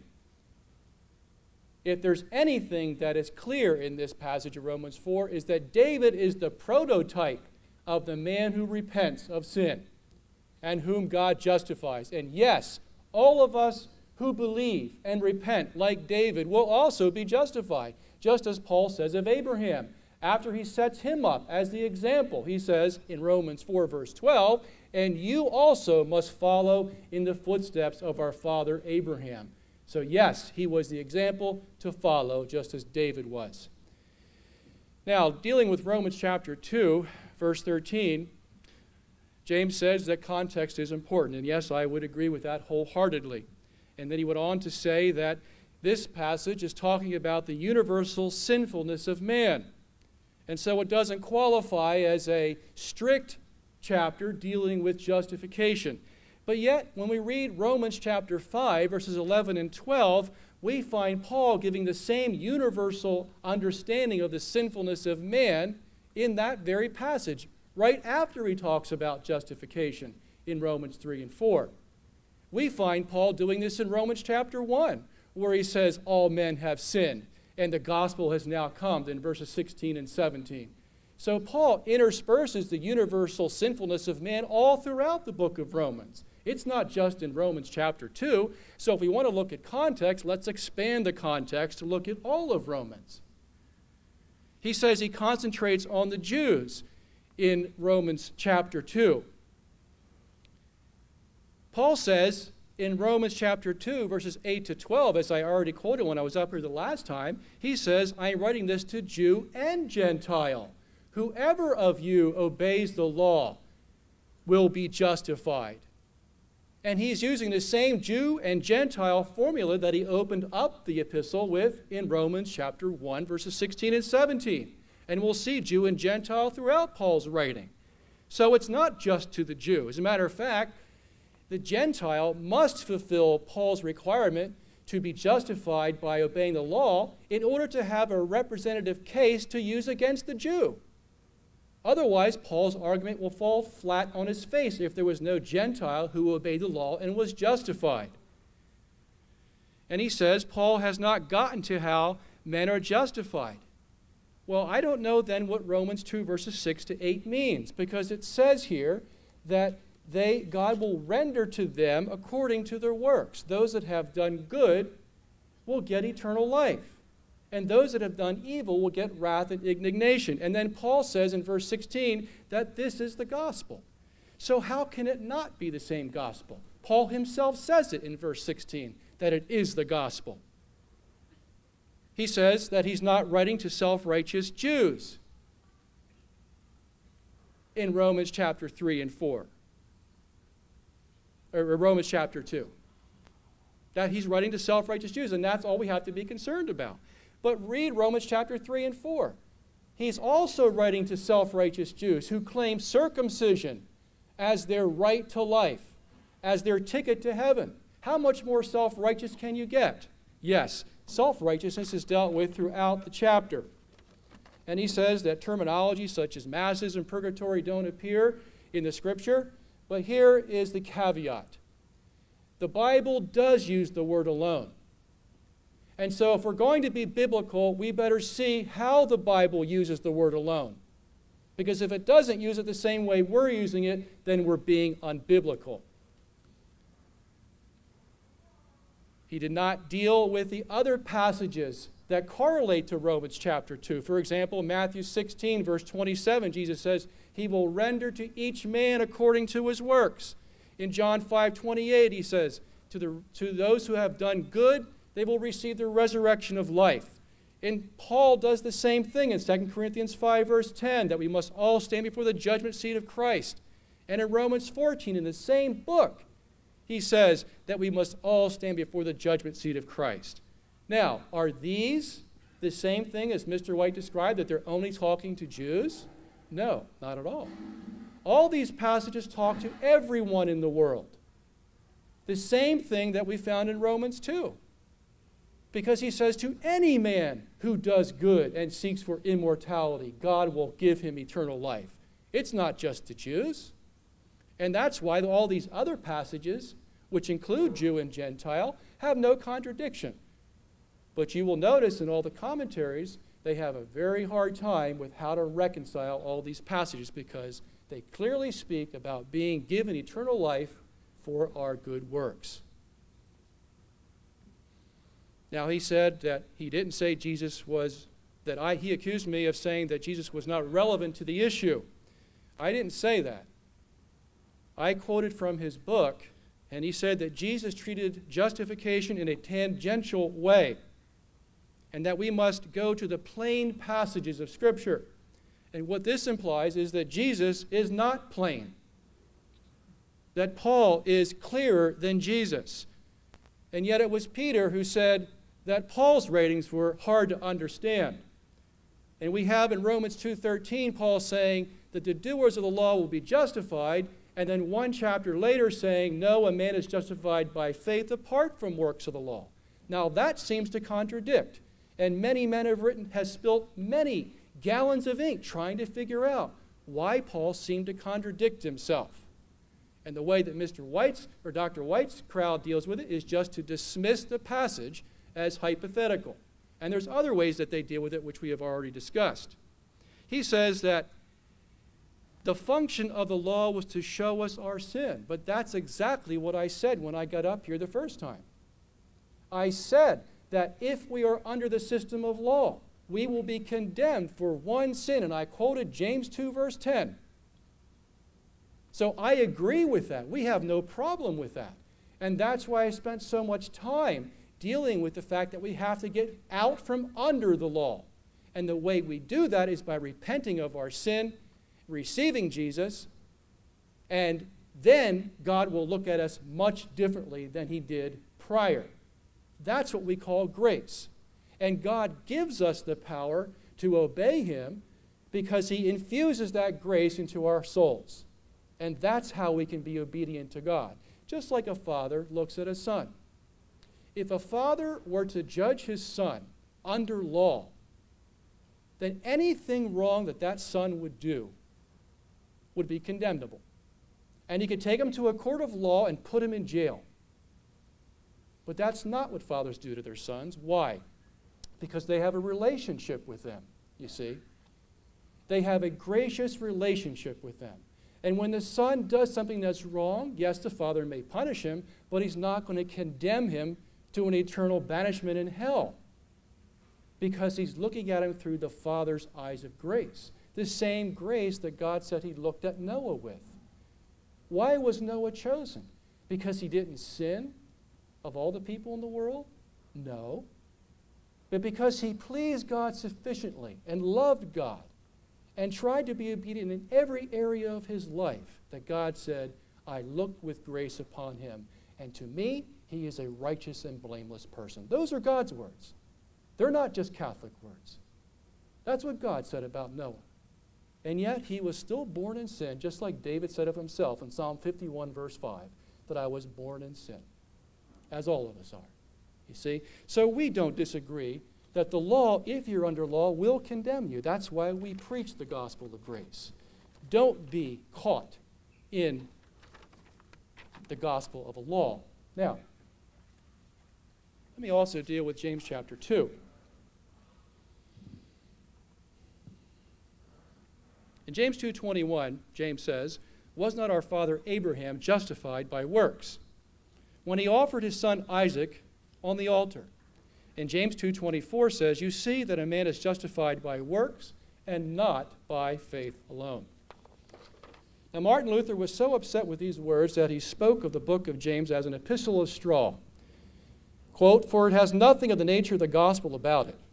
Therefore, James concludes falsely that now at last Abraham was justified after that obedience.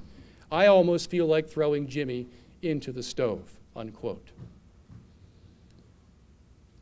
Now, in Mr. White's book, or Dr. White's book, he says that James uses the argument in James 2:24, you see that Abraham was justified by works, and he says that in there, that refers to the fact that men are witnessing the works, and therefore James is teaching that all James is interested in is the fruit of your salvation, because men are observing your works, and they confirm, yes, you are a true Christian. But if you look at the account in Genesis, there are no men witnessing the act of Abraham offering his son Isaac on the altar. Not one. As a matter of fact, the men that were with him were told to stay at the bottom of the mountain so that God himself could see the work that Abraham was doing and thus declare, now I know that you fear me. Now I, God, know that you fear me, and therefore I justify you. There are no men witnessing that action. Dr. White also said that James is only speaking of a demonstration of justification, not an actual justification. Now, if James intended to speak of a demonstration or a vindication, which is also sometimes used, there were plenty of Greek words that he could have used, as opposed to using the word justified. He could have used dokimazo, paristemi, sumbibazo, or phaneros. Any of those words he could have used if he wanted to talk about a demonstration or a vindication, but he didn't use any of them. He used the same word that Paul used, justified. If by justification James means vindication or demonstration, then it must serve as the referent for both faith and works. And thus we must render the sentence in James 2:24 as follows for clarification. Quote, you see, a man is vindicated or vindicated by works and not vindicated by faith alone, which would necessarily apply vindication to faith and would cease to make faith that which justified Abraham, for it only vindicated him. That's what the grammar requires. In James 2:23, James quotes Genesis 15, verse 6, which says, quote, Abraham believed God, and it was credited to him as righteousness, unquote.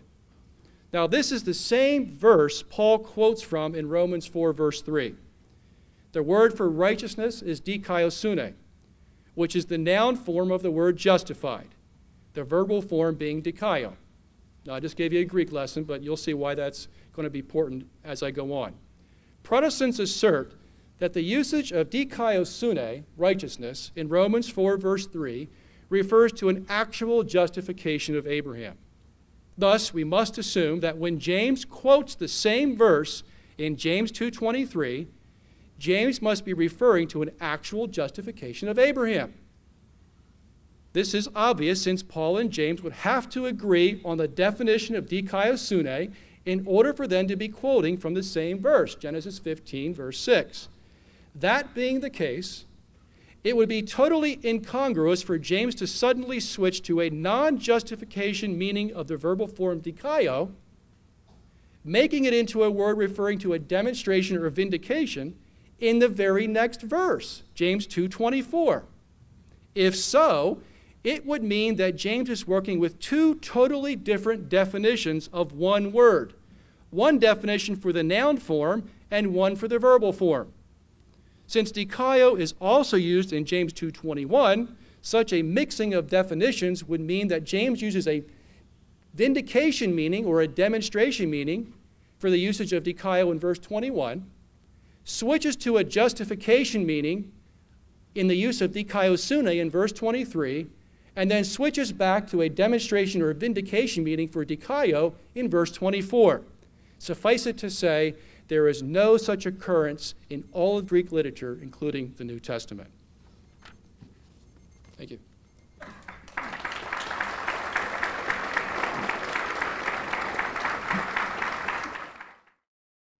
All right, well, let us begin then with Dr. White beginning with his first question. Thank you. Mr. Sungenis, given the Catholic position that a person can be justified and then unjustified and then rejustified, etc., through sacraments, and that a person who is once justified can still end up lost in eternity, and that because a person's sins, rather than being imputed to Christ and borne by him, are imputed to the believer, so that the believer can be charged with sin and hence fall into eternal condemnation, could you please explain one of the last words that you used in describing the Catholic position, where you said that we are in a gracious relationship as a father and a son? How can the commission of sins cause a person to cease being in the relationship of father and son with God? Mr. Sungenis? I guess. Is this working? Or should I use this? I think that's the one. You have 2 minutes.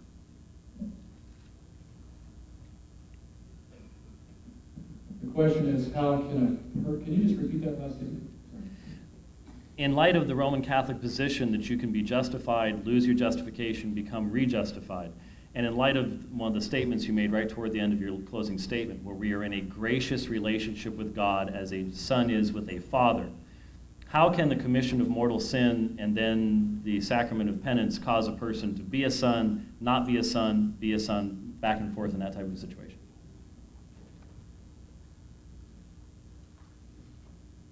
The person remains a son. I didn't say that he loses his sonship.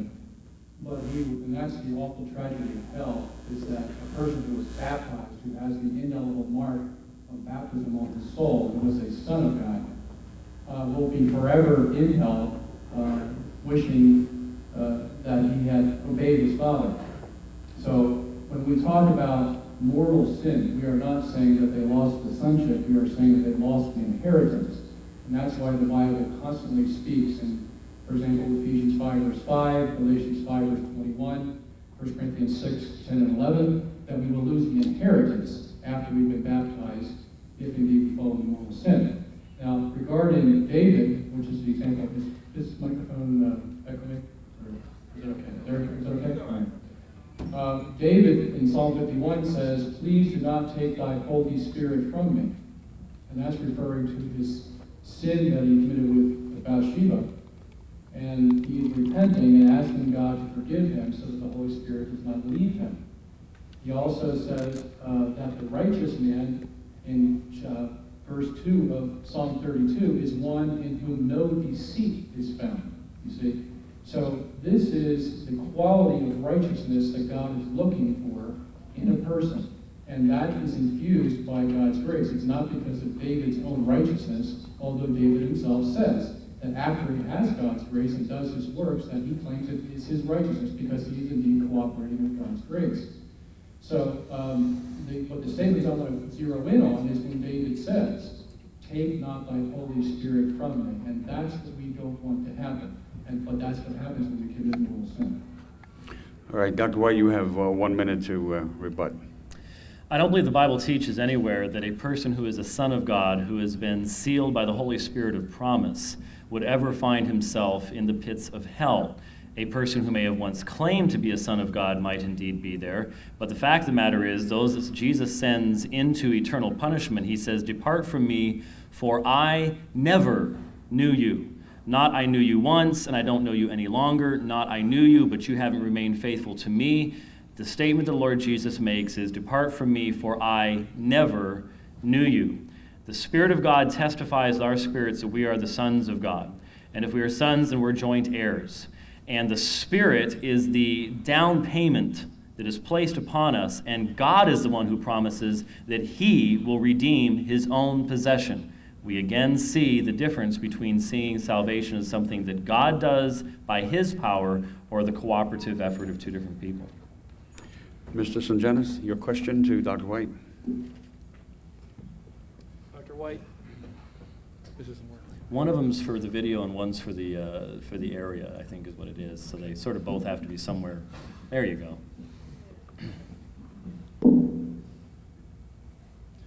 Dr. White, in Hebrews 11, verse 8, it says, "By faith Abraham obeyed when he was called out to a place which he was to receive as an inheritance. And he went out not knowing where he was to go." In verse 17, it says, "By faith Abraham, when he was tested, offered up Isaac. And he who had received the promises was ready to offer up his only son." In verse 11, it says, "By faith Sarah herself received power to conceive, even when she was past the age, since she considered him faithful who had promised. Therefore, from one man, and him as good as dead, were born descendants as many as the stars of heaven." Now, my question is, what do you do with the faith of Abraham in verse 8, since it refers to Genesis 12, since it seems as the Hebrew writer is writing about faith, they are all instances of genuine faith in Abraham, akin to all the other personages in Hebrews 11. Dr. White. I interpret the justification of Abraham in the same way that the Apostle Paul does. In Romans chapter 4, he interprets Genesis 15:6 as being the point in time when Abraham is justified. And he demonstrates this when he says, after quoting from Psalm 32, "Is this blessing," and that blessing is not repentance, it's the blessing of imputational righteousness without works, "is this blessing then on the circumcised or on the uncircumcised also? For we say, faith was credited to Abraham as righteousness." Again, Genesis 15:6. "How then was it credited," Paul asks, "while he was circumcised or uncircumcised? Not while circumcised, but while uncircumcised, and he received the sign of circumcision, a seal of the righteousness of the faith which he had while uncircumcised." So Paul's entire point against the Judaizers in Romans 4, in his interpretation, the Holy Spirit of God inspired interpretation of an apostle of Jesus Christ of Genesis 15:6, is that was the point of justification. And if in point of fact, Abraham was justified multiple times, not only in Genesis 12 and in Genesis 15, but in Genesis chapter 22, then his opponents would be able to refute his argument by simply pointing out that justification was a process, and that justification later on did involve the works of law, or in that case, the receiving of the sign of circumcision. So that is why I said in my opening statements, to interpret the Apostle Paul in such a way, and to go to Genesis 12 as the Apostle did not do, and say this is a place when he is justified, where the Bible never says that he is. That is an assumption that we make. That assumption cannot be made because it is contradictory to the inspired interpretation of the text of Genesis provided in the text of the New Testament in Romans chapter 4. Okay, Mr. Sungenis, you have a minute to rebut. This assumes that when Paul speaks about justification in Romans 4, that is the only time that Abraham was justified. Paul does not say that. All he says is that justification occurs before circumcision. But the fact remains that Genesis 12 occurred before circumcision as well. And as I suspected, the verse in Genesis 12 was not dealt with, but it says here in Hebrews 8 that that was a faith of Abraham, just like the faith in Genesis 15 and just like the faith in Genesis 22. Furthermore, in the previous verses of Hebrews 11, it talks about Abel, who offered a sacrifice by faith, and God accepted it and took him to heaven. Enoch walked with God by faith, and God took him to heaven. And Noah had faith and was a righteous person in God's eyes, and by this saved his house and became an heir of righteousness. So these men were all saved by that faith that they had. And now he comes to Abraham in verse 8, and he says, by faith Abraham left this place, but you're telling me that that was not a justifiable faith, even though Abel, Noah, and Enoch were already justified by that faith. All right, Dr. White, your second question. Mr. Sungenis, I have asked this question of every Roman Catholic with whom I have discussed justification. Given the Roman Catholic view that a justified person is not in possession of the perfect righteousness of Jesus Christ imputed to him by faith, but has instead an infused righteous quality that can both grow as well as be destroyed by the commission of a mortal sin, how can you say that you have peace with God, true shalom, the concept that would lie behind Paul's use of the Greek term eirene at Romans 5:1, which reads, therefore, since we have been justified through faith, we have peace with God through our Lord Jesus Christ. How can it be said we have true peace when in fact the war between man and God could re-erupt at any point when man commits a mortal sin? Because in our baptism, it's in Romans 5:1, it actually should be interpreted, since being justified by faith, either we have peace with God or let us have peace with God, because there's a Greek variant here. The point of fact remains, though, is that when we are baptized, we do have peace with God, because that's the point of our justification. So we're not biting our nails and wondering, whether we're saved before we go to sleep at night. We can rest confidently on our pillow that we are indeed justified. The only thing we do not know is whether we will remain faithful to God and not commit sin that God detests.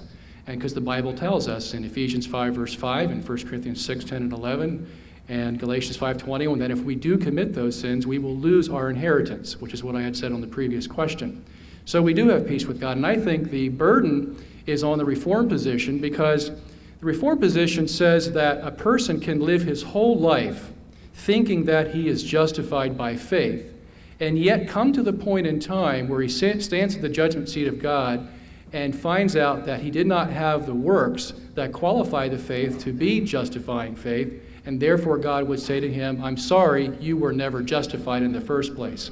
So if there's anyone that lives under a cloud of terror, it's the Reformed position, because he never knows whether he did the proper works in order to qualify the faith that he needs for justification. And this is especially important because the Reformed position says that works can never enter into the faith that procures my justification, because works are all in sanctification.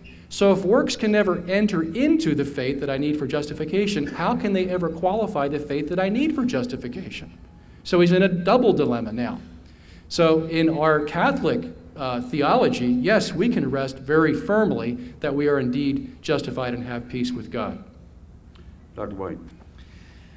Well, I don't believe at all that when we say that our works somehow add to the process of justification, how that could possibly give a person peace. The peace that the Reformed person has is the acceptance of the fact that there is only one type of righteousness that can avail before God. And it is the righteousness of Jesus Christ that is given to us by faith, not by any works that we can do.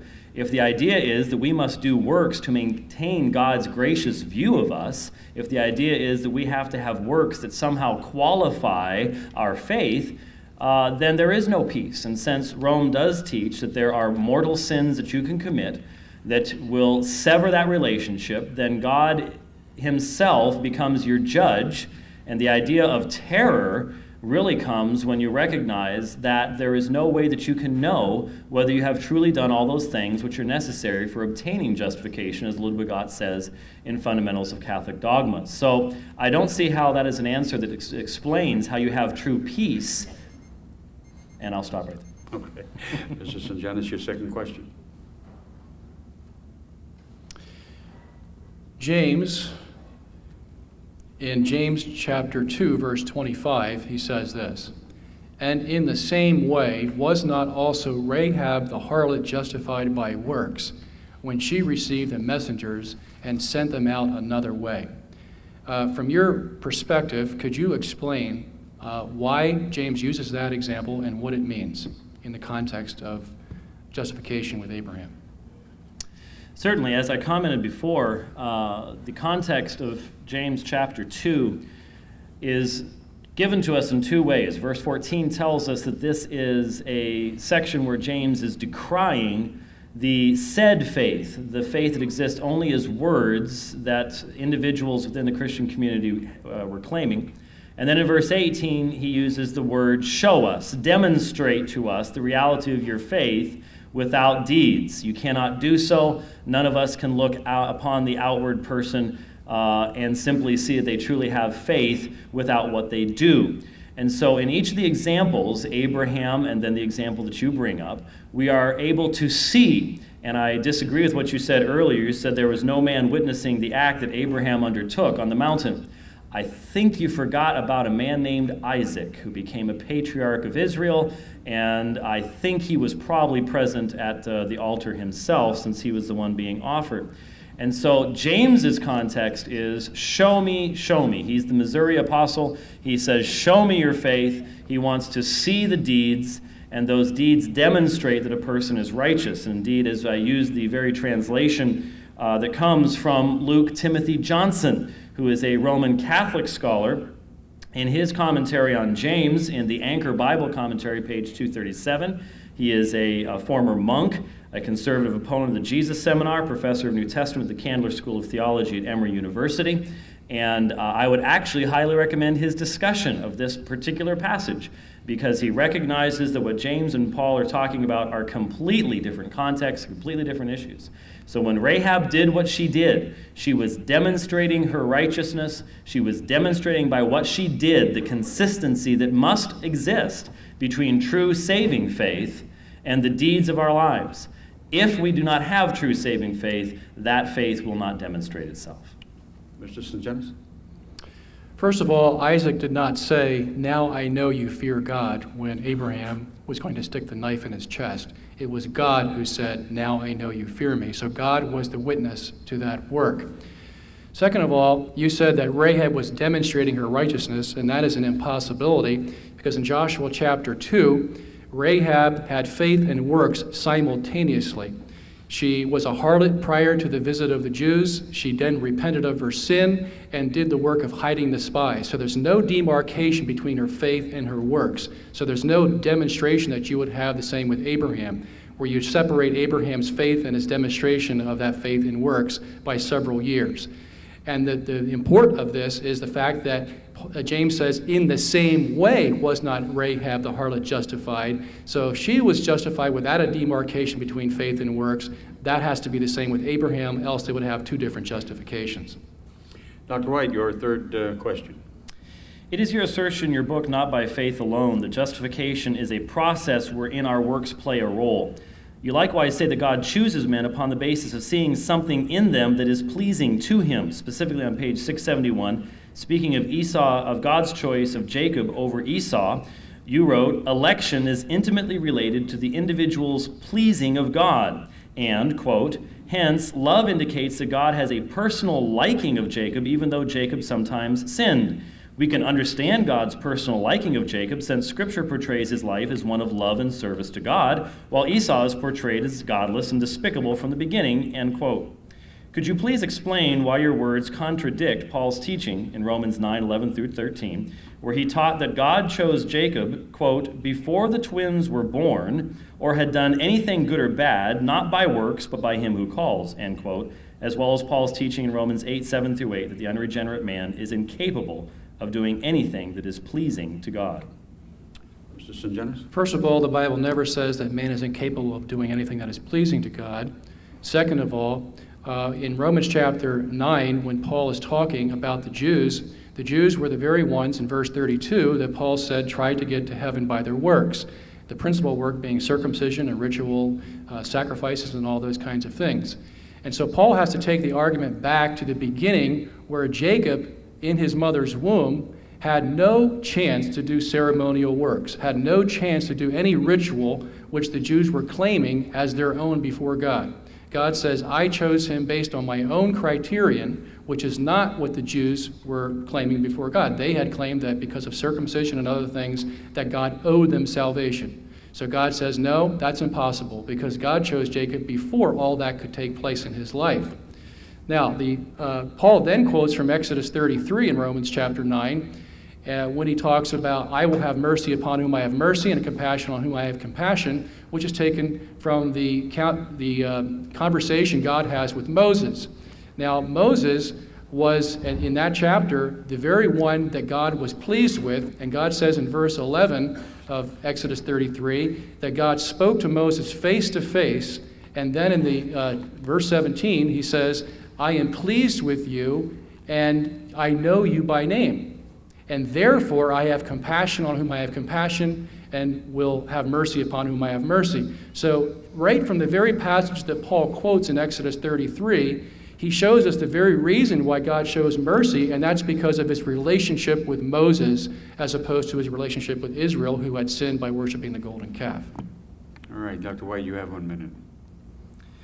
First of all, Romans chapter 8, verses 7 through 8 says, because the mind set on the flesh is hostile toward God, for it does not subject itself to the law of God, for it is not even able to do so. And those who are in the flesh cannot please God. My question was, how is it that a person, an unregenerate person, cannot do anything that is pleasing to God? And Romans 8:8 says that such a person cannot do so.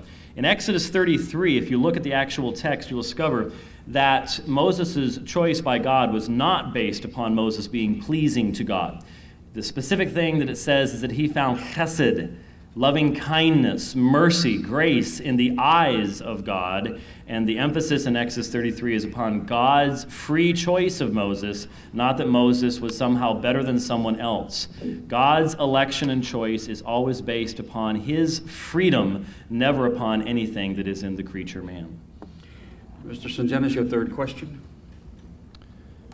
Dr. White, in Psalm 106, verse 30 and 31, it says this, Then Phinehas stood up and interposed, and the plague was stayed. And that has been reckoned to him as righteousness from generation to generation forever. Now, in this phrase, reckoned to him as righteousness, we have the same exact Hebrew phrasing as used in Genesis 15:6 when Abraham was credited with righteousness. The difference in this passage in Psalm 106 is that Phinehas is credited with righteousness because of his works, whereas Abraham was credited with righteousness because of his faith. Can you explain that from your perspective, please? Again, I think we find the very, very important issue in this debate being illustrated. And that is, the argument is not, in this case, with the quote-unquote Protestant interpretation. The argument here is with Paul's interpretation. Paul's interpretation in Romans chapter 4 is that Abraham was justified by faith without works of righteousness. This passage is not cited by any New Testament writer in the context of discussion of how a man is made right before God. In fact, interestingly enough, the same is true with Hebrews chapter 11, which is not about the same subject. We see again the vital importance of doing exegesis on the basis of the context of what is being discussed. If Psalm 106 was cited by a New Testament writer, and the discussion was, see, here is another means, there's a secondary means, here's an added way in which a person is made right before God, then we might have a reason for thinking it was relevant. Instead, since the New Testament writers, the inspired writers, and I do not believe that there is any infallible interpretation of Psalm 106 in Roman Catholic writings, by the way, so we're just talking about our own interpretations here. If it were to be raised in the New Testament, then we could discuss it. But since it is not raised in the New Testament, then we look at Psalm 106 and we recognize that the term righteousness is used both morally and judicially in the Old Testament, and in this particular instance, it would be used in that moral sense. And since the Apostle Paul did not feel, knowing, of course, as he did, that the passage existed, that it was in any way, shape, or form relevant to a discussion of how a man is made righteous before God, the Holy Spirit does not guide him to bring it up, to interpret it, or to present it as being a means of justification. And to my knowledge, neither has the Roman Catholic Church in any infallible documents whatsoever. And so the argument I would insist is against Paul's interpretation in Romans chapter 4, and I simply follow after his interpretation itself. Mr. Sungenis, you have a minute. The Catholic Church not only brings up Phineas in the Council of Trent, but it brings up Cornelius and many, Zacharias and Elizabeth and many other figures to prove its doctrine of justification. And I think the problem with Dr. White's position is he puts Scripture at odds with itself. He says that Paul can't refer to Psalm 106, verse 30 and 31, because that would be a contradiction. And as a matter of fact, that's what Reformed theologian John Murray also says, that Paul can't refer to it because it would contradict his argument. But then what happens is you put Scripture at odds with itself. Why is the verse there then, is the question. Scripture cannot contradict itself, and Paul does not contradict himself. We saw in Romans 2, verses 6 to 8, that Paul says that by the works that they do, doing good, they will attain eternal life. He says that the doers of the law will be justified. He says in Romans 14, verses 10 through 12, that they will stand before the judgment seat to be judged by their works, saying they will get eternal life or eternal damnation because of that. Also in 2 Corinthians 5:10. So Paul does not disagree with Phineas in Psalm 106. Your final question, Dr. White. Mr. Sungenis, this evening you have presented your particular view of the Roman Catholic position, and yet only 2 months ago I sat in the exact same position in the state of Utah and debated an RCIA instructor who told me that you can use the phraseology Saint Martin Luther, you can pray to Martin Luther, that the Catholic Church has agreed with everything the Reformers believed in, including forensic justification. He handed me the documents, including those documents signed last year in regards to the Lutheran Catholic Accord, said that we could talk about forensic justification. And in fact, he used sola fide, sola scriptura, and soli deo gloria as being representative of the Roman Catholic faith. So in essence, my question to you is that as you interpret passages of Scripture and present passages of Scripture this evening, upon what basis can you tell us that this is in fact the official Roman Catholic position and that we should accept the weight of that authority in examining these things? Mrs. Sungenis, you have 2 minutes. Well, if my the comparison that you're trying to draw is between an RCIA teacher who obviously doesn't know his Catholic faith and the Council of Trent and the Catholic Catechism and Augustine and Aquinas and all the other councils that I quote in Not by Faith Alone, well, you've made an easy task for me, because there are many Catholics out there who don't understand their Catholic faith, and they would probably be better as Protestants, and that's a well-known fact. I don't quote anybody teaching RCIA classes in Not by Faith Alone. You'll find that if you read the book carefully, I quote only from the official sources, the official dogmatic sources of the Catholic Church, the primary reference being the Council of Trent, which gave us our definitive doctrine of justification. So, I mean, that's relatively easy. There's going to be all kinds of people out there with all kinds of ideas about justification in the Catholic world, and they're part of my audience too. I have to teach them as well as I have to teach other people about it. So I have a big task ahead of me. But just to answer your question very simply, whenever we back up what we're saying about justification, we go to the official dogmatic sources, and I think you know what they are. Dr. White? Yes, sir, I do know what they are, but that really wasn't my question, because he likewise handed me all sorts of official documents from the Catholic Church as well, some of which claim to interpret the Council of Trent. When you write a book, you're interpreting the Council of Trent, you're interpreting the Catholic Catechism or things like that. I agree with you, that's where we should go. But the fact of the matter is, once those things are put in writing, they are then subject to interpretation. And there are all sorts of interpretations by Roman Catholic scholars and leaders out there on these very issues. There are Roman Catholics today who are saying the Council of Trent allowed for forensic justification. You say in your book the Council of Trent did not allow. There were books written within 20 years of the Council of Trent by participants at the Council of Trent disagreeing with one another as to what they said. And so in each one of these instances, My question, I think, still is, how do we know that your interpretation of those documents is the correct interpretation of those documents over against a person who is instructing in the official capacity in the church as well? Okay. Mr. Sungenis, your final question. Mr. White, in 1 Timothy chapter 2, verse 4, it says, "This is good and it is acceptable in the sight of God our Savior, who desires all men to be saved and to come to the knowledge of the truth. For there is one God and there is one mediator between God and man, the man Jesus Christ, who gave himself as a ransom for all." Also, in 1 John chapter 2, verse 1 and 2, it says, "My little children, I am writing this to you so that you may not sin. But if anyone does sin, we have an advocate with the Father, Jesus Christ the righteous. And he is the propitiation for our sins, and not for ours only, but also for the sins of the whole world." Could you explain those two passages in light of your Reformed perspective, please? Dr. White. You'll be glad to know there's almost an entire chapter in The Potter's Freedom on those exact passages that you mentioned. 1 Timothy chapter 2 begins by talking about prayers made for all men, for kings and all who are in authority. Those are classes of men, kings and all who are in authority.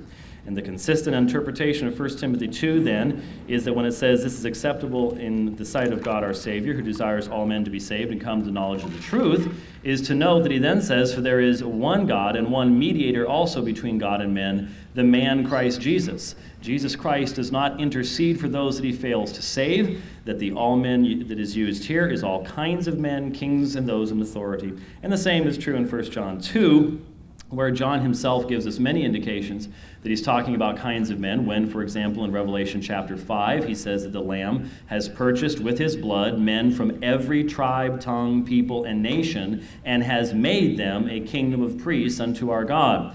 I think this actually gets us right back to the issue of the debate this evening, because Revelation chapter 5 says that Jesus Christ, by his sacrifice, by his blood, purchases men for God and has made them a kingdom of priests unto God. Not he has given them an opportunity, not he tries real hard and he's succeeded with some but he's failed with others, but the work of the creating the elect of God by his redemptive work is something he is able to accomplish. He actually accomplishes it without having to depend on anyone else's assistance. That is the theocentric message of the Scriptures in regards to the gospel. And if we then focus solely upon man, we miss that very important emphasis, and that is God is the one who saves. Salvation is of the Lord. Jonah knew that a long time ago, and we proclaim it again today as well. Mr. Sungenis, you have a minute. Obviously, Mr. White, or Dr. White, doesn't, I think, deal with the very explicit nature of these two passages, because it does say, "who desires all men to be saved." And the way the Reformed position would interpret this is by saying God desires all the elect to be saved, not every man in the world. And therefore, we feel there's a contradiction in his theology, because in the Catholic theology, we do say, yes, Christ was a propitiation for everyone, and that's why we say they all have the opportunity to be saved, which coincides perfectly with 1 Timothy 2:4 and 1 John 2, verse 1. Now, as far as the theocentric or anthropocentric understanding of salvation, I would say this in John 6, verse 39 and 40, "And this is the will of him who sent me, that I should lose nothing of all that he has given me, but raise it up on the last day. For this is the will of my Father, that everyone who sees the Son and believes in him should have eternal life, and I will raise him up at the last day." So there they have the opportunity to believe. Finally, and we'll have questions after this, but we're going to take 10 minutes for each of the debaters for a closing statement, and we'll begin with Dr. White.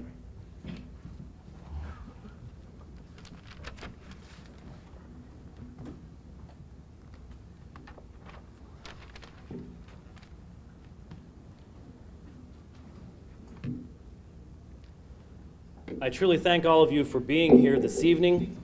I thank you for your attentiveness, and if you have to leave now, we do understand, but I hope you'll stick around so that we can have our final opportunities of presenting our case to you. Very briefly, I'd like to respond to just a few things and then close. Yes, David in Psalm 32 was speaking of himself. I never said otherwise. However, my point was that and I invite you to do this, if you will go home and you will take your Bible and you will read Romans chapter 4, you will discover that the Apostle Paul quotes from David, but he doesn't apply the words specifically to David. Instead, he's making a much broader point. That is, he said, even David spoke of the blessedness that is upon the man to whom God imputes, not infuses, imputes righteousness apart from works. And that is the blessedness of the gospel that is at stake this evening. The Holy Spirit-led apostle interpreted those words for us, and I believe that we must follow apostolic example as it's found in Scripture. Now, many passages have been cited to you. Let me give you an example. He who endures to the end will be saved, Jesus taught. There are two ways of interpreting these passages. There is the prescriptive way and the descriptive way. There are those who look at these passages and say, this is a prescription. This prescribes how it is that a man is to be made right with God. By enduring to the end, we gain salvation. That's the prescriptive way. The other is the descriptive way. And that is that these describe those that God in his grace draws unto himself. So that those who endure to the end are those who are the objects of his electing grace. And in fact, the only ones who will endure to the end are those who have that gift of saving faith which has been given to them by God. He will render to each man according to his works. Yes, indeed, he will. How will you do if you stand on the basis of your works? If you stand before him tonight,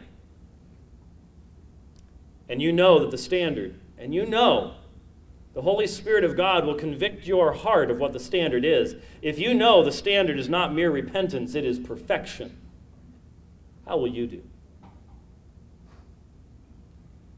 Yes, there is a judgment of believers in regards to their works, but it's not the judgment of salvation. You see, Jesus says those who believed in him have already passed out of death into life. They've already experienced judgment, and you know when they experienced judgment? Paul said it, Galatians 2:20, I have been crucified with Christ. That's when I experienced the judgment for the eternal nature of my sins, because God, in his gracious mercy, not for anything in me, not because he foresaw anything in me, but solely to the praise of his glory and grace, united me with his Son, Jesus Christ, by grace, so that his death is mine and his life is mine. I would like to read to you the words of an ancient Christian. He is explaining why Christ came into the world so late. And he says, this was not that he at all delighted in our sins, but that he simply endured them.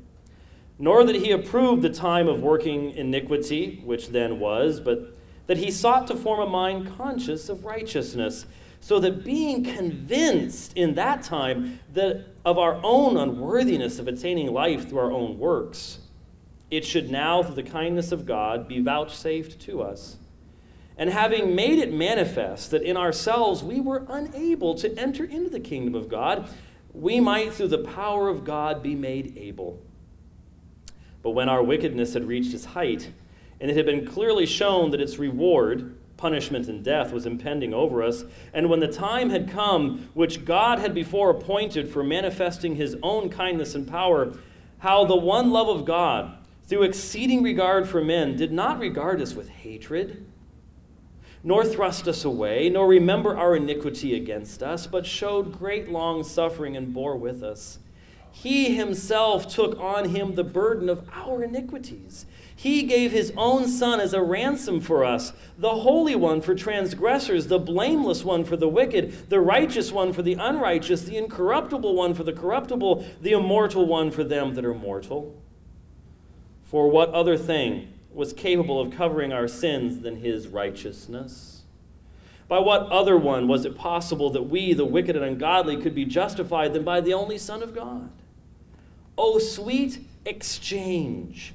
O unsearchable operation, O benefit surpassing all expectation, that the wickedness of many should be hid in a single righteous one, and that the righteousness of one should justify many transgressors. Having therefore convinced us in the former time that our nature was unable to attain to life, and having now revealed the Savior who is able to save even those things which it was formerly impossible to save, by both these facts he desired to lead us to trust in his kindness, to esteem him our nourisher, Father, teacher, counselor, healer, and wisdom, light, honor, glory, power, and life. You see, a man who wrote an epistle to Dionysius at the beginning of the 2nd century, long, long ago, understood the imputation of the righteousness of Christ, the imputation of my sin to Christ, so he becomes my sin bearer, all of my sins imputed to him, and his perfect righteousness imputed to me. He understood what Paul meant when he spoke of being justified freely by faith, without works. That is what I want you to understand. You see, when we discuss the difference between what it is to believe that God saves perfectly and saying, well, God tries to save, God makes a way of salvation available, and he really wants people to take advantage of it. But in reality, when we boil it all down, it's up to man. It's a very common message, and I know I place myself in the minority today to dispute it, but I have to, because it's not the Bible's message. Fundamentally, I can understand very well this evening the words of the Apostle Paul. I cannot, with wisdom of words, with craftiness of speech or anything else, convince your heart of the necessity of believing that grace and grace alone, without any mixture, is what saves you. I can't do that. But you know what my confidence is? My confidence is that any heart that is experiencing the conviction of the Holy Spirit of God of sin knows that there's nothing I can add to what Christ has done. That's my confidence. I don't have to add anything to it. I can simply reiterate to you the fact that the Bible teaches that God saves, grace is free, faith is a gift, justification is something in the Apostle Paul's argument in Romans 4, if you allow his argument to stand on its own. It is something we look back upon. And so when I say that I have peace with God this evening, I do not rest in complacency. It was a very costly peace. It was a peace that cost the judge his son. And that is why Paul can say, who will bring a charge against God's elect? This evening we've been told, oh, but if you look at this passage here, yes, you can bring a charge against God's elect, but there is no answer to Paul's question. No one can bring a charge against God's elect because it is God himself who's the judge, who has brought down the gavel, and on the basis of the perfect work of Christ in their behalf has said, not guilty, because you're in my Son. And he ever lives to make intercession for them. God-centered gospel, focused on what God does in Christ, versus a man-centered gospel, focused upon what we attempt to do, prompted by grace. That is the issue this evening. I entrust it into the very hands of the living God. Thank you.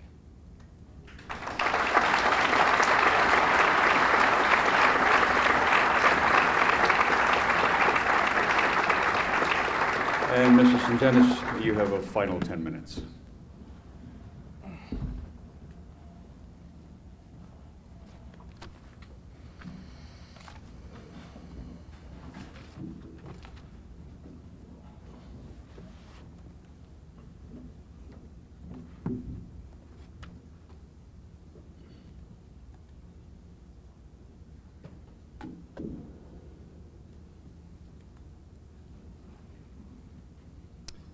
Thank you, Dr. White. Let me make a few comments about what you said and then try to wrap things up here. You said that the Bible speaks about the imputation of Christ's righteousness. Now, I would suggest that if you're interested in delving into this assertion, that you look in my book, Not by Faith Alone, and see the Greek word that Paul uses here for credited, reckoned, imputed. Sometimes it's translated differently by different versions. It's the Greek word logizomai. And if you look this word up, you'll find that it means nothing regarding imputation. Because imputation is defined as seeing in something, seeing in someone something that is not really there, that has to be given to him from an alien source. But this word logizomai in the Greek is used exactly the opposite way in the New Testament. It refers to actually seeing something in the person, recognizing something intrinsic in the person itself. Look that up in your concordance and you'll see that the Protestant interpretation of this word is totally wrong. Dr. White never gave us one good reason why Romans 4 cannot refer to David himself as well as everyone else. He tried desperately to separate everyone else who receives this righteousness from David. And the reason why is because he has to. He cannot have David be the recipient of this justification, because that would show that justification is not a one-time forensic event. It is a process. We can back this up also in Romans 1:17, where Paul says, "The just shall live by faith." And he's referring to the little book of Habakkuk.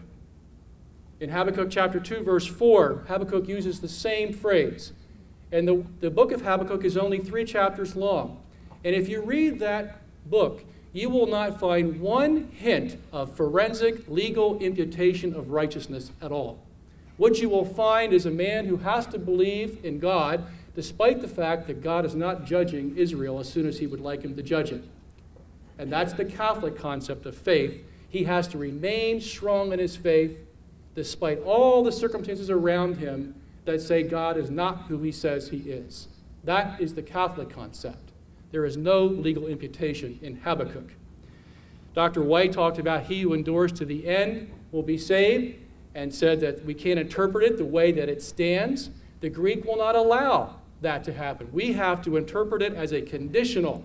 That's the way the Greek gives it to us. If you endure to the end, you will be saved. He talked about saving faith. Let me pose this to you. If you're justified by faith alone, most Protestants agree that it has to be good faith, or what they would call saving faith. Faith that produces good works. If so, then someone must judge the quality of your faith to see if it qualifies as saving faith. That judge is God. But if God were to judge your faith by his perfect standards, your faith would not be acceptable to him. Look at Abraham's lapses of faith in Genesis 16 and Genesis 17. Obviously, his faith wasn't perfect, was it? But God accepted it.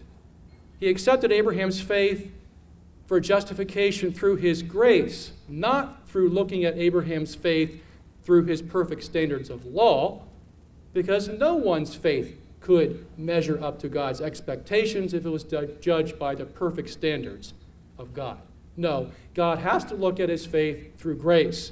But this is precisely how Catholics say that God looks at our works, through his grace. In fact, the Catholic theology teaches that God looks at both our faith and our works through his grace, and that's why he can accept them. If he judged either our faith or our works by the law, by his perfect standards, no one could measure up to God. There is a fallacy in Protestant thinking that James, when he speaks about works, is talking merely about the fruit of faith. That is not true. The impression that's given is that works automatically flow once you have the faith. And you will find James never teaching that in his book. The impression is given that as soon as you press the button of faith, that the works automatically run down the conveyor belt. And that is not what James teaches at all. As a matter of fact, the whole book of James is an admonition to stop sinning and to do good works. That's what he talks about. The works are not automatic. They don't inevitably flow from your faith. It takes hard effort. As a matter of fact, in James 2, verse 1, he says, you are all believers. You all have faith, but what's your problem? You're showing favoritism to the man who's rich and denying the man who's poor. Now, are those works automatically flowing from them? Automatically? Do they love the poor man? No. That's the problem. And that's why he says in verse 14, the issue is, if you have this faith but you don't love this poor man, can you be saved? That is the issue at stake. And as far as a standard of perfection is concerned, in James chapter 2, verse 13, James says, seek to be judged by the law that shows mercy, the law of liberty.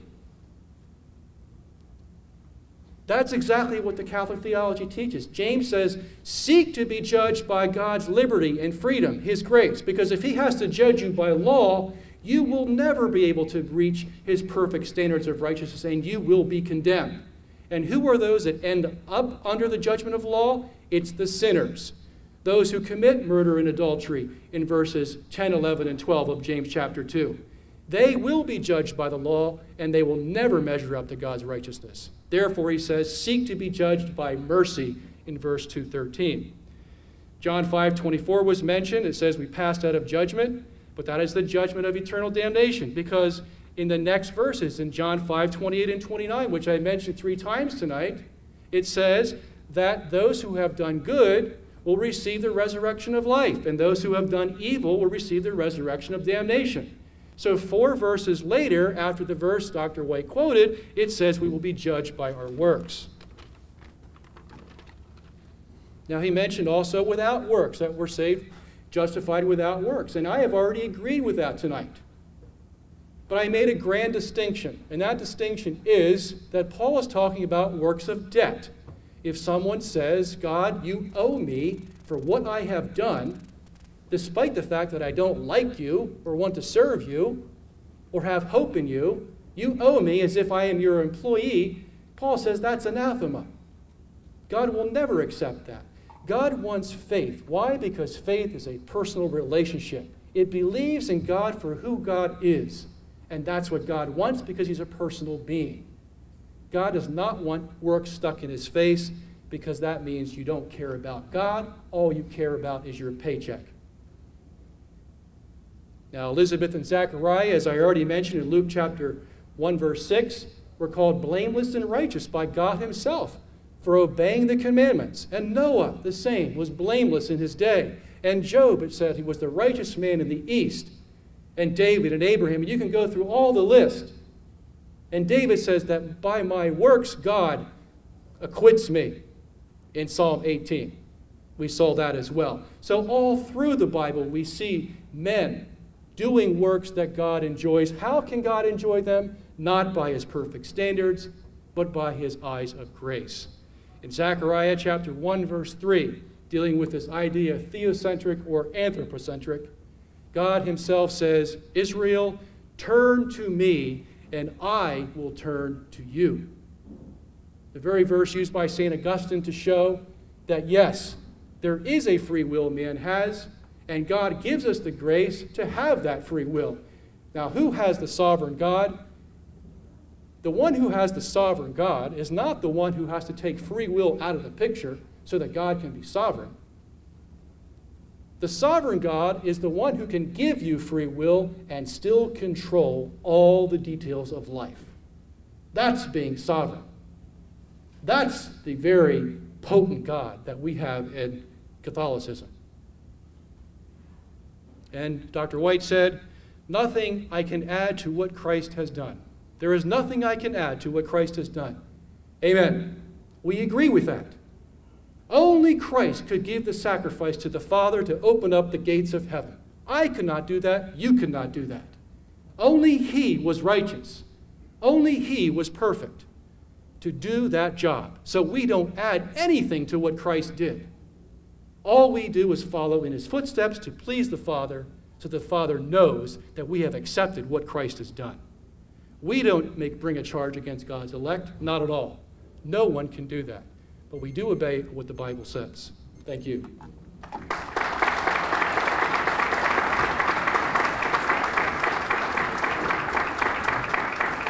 We've got a few minutes. Dr. White and Mr. Sungenis will entertain some questions. We have a microphone in the front here. If you would kindly identify yourself, and again, because of the lateness of the hour, we would urge you to keep your questions short, to the point, no sermons or sermonettes. And sir, go ahead. My name is Paul Rothermill. I'm a Roman Catholic priest. I'm a convert from evangelicalism. And there is a verse in the Bible that I would like James White first to comment on, and then Bob Sungenis, a verse that seems to me to have great potential for the Catholic position. It's in a book of the Bible that didn't get much mention tonight. It is 1 Corinthians chapter 6, verse 11, and it goes this way, and that is what some of you were, but you were washed, you were sanctified, you were justified in the name of the Lord Jesus Christ and by the Spirit of our God. That's from the New International Version.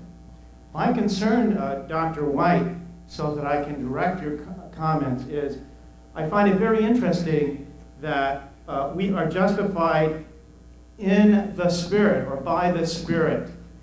You projected a view of justification that is extrinsic, outside the person, in the mind of God. What does the Spirit have to do with that? And secondly, I notice the order of salvation here. There's the washing of baptism, and then there is a sanctification that allows a person to be declared righteous because he is righteous. So how do you treat that, Dr.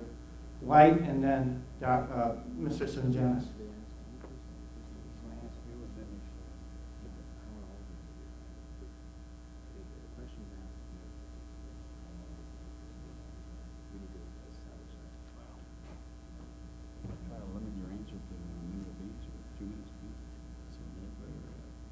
I'm taking on being ignored.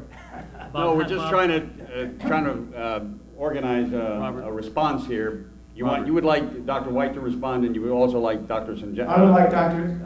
Sungenis to respond as well. Well, we have a long line of questionnaires, and so we would like to establish a time to respond to it within some time constraints. Without cutting you short and without feeling as though you're ignored. How about a minute for each of them? That'd be fine. If we could do it in that order of time, let's do that.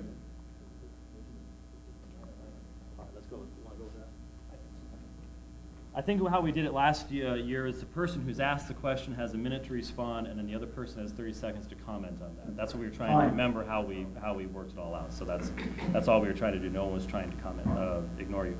1 Corinthians 6, verses 9 through 11, Paul is talking here about the fact that Christians are not fornicators, idolaters, adulterers, homosexuals, sodomites, or anyone else. He says, however, and such were some of you, that is, they engaged in that, but you were washed, but you were sanctified, but you were justified in the name of the Lord Jesus and by the Spirit of our God. All of these actions are actions that God undertakes. I do not believe there is an ordo salutis presented here, that is an order of salvation. Paul nowhere indicates that this is somehow an order that you somehow have to follow, especially since he himself in Romans chapter 8 presented a very clear order of salvation. I'm not sure what you meant by the Spirit of our God, as if that is somehow relevant to the question. The point is that the washing, the sanctification, and the justification of these former sinners was all accomplished by God and not by anything that they themselves did. That is his point, and I feel it's extremely supportive of everything I've said this evening. Okay, I just wanted to say that it ends by saying you were justified in the name of Jesus and by the Spirit of our God. Let Mr. Sungenis answer in order to do this orderly. We don't disagree that God does it, because nothing we can do is going to give us justification.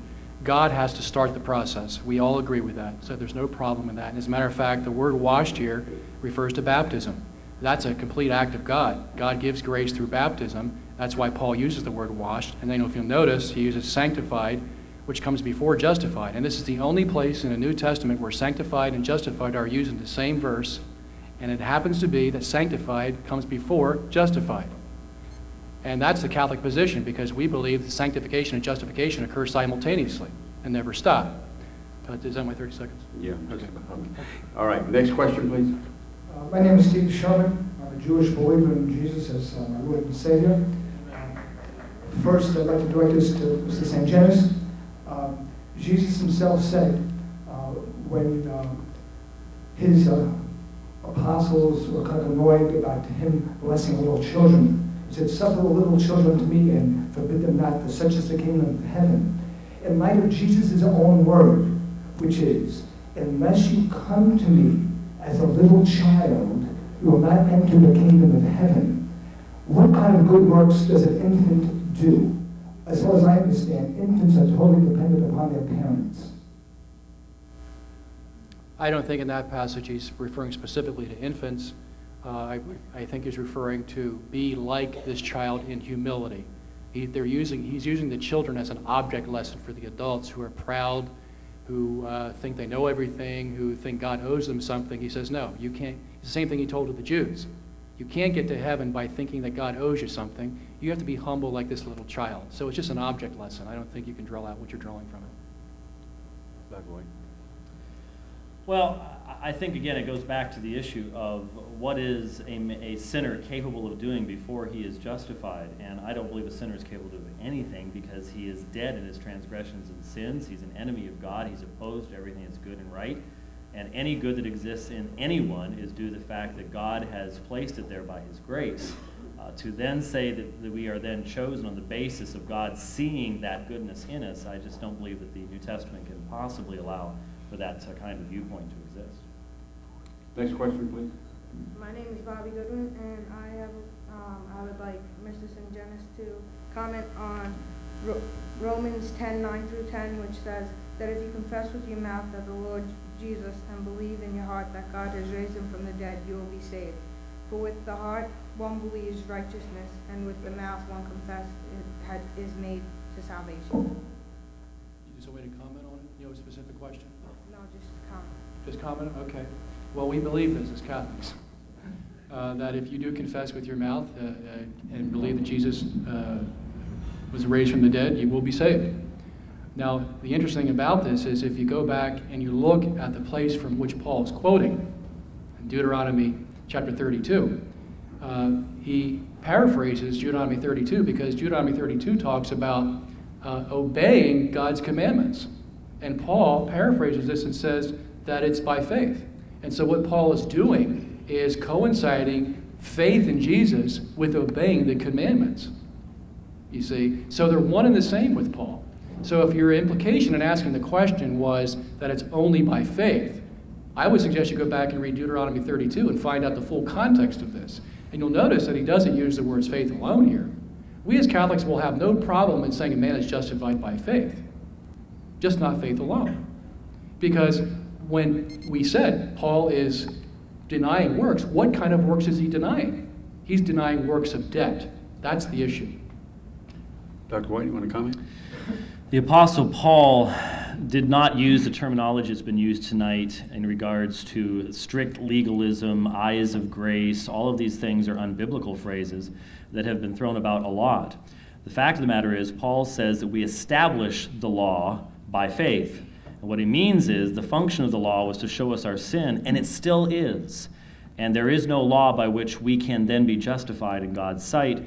Romans chapter 2 already having been shown to be having taken out of that context.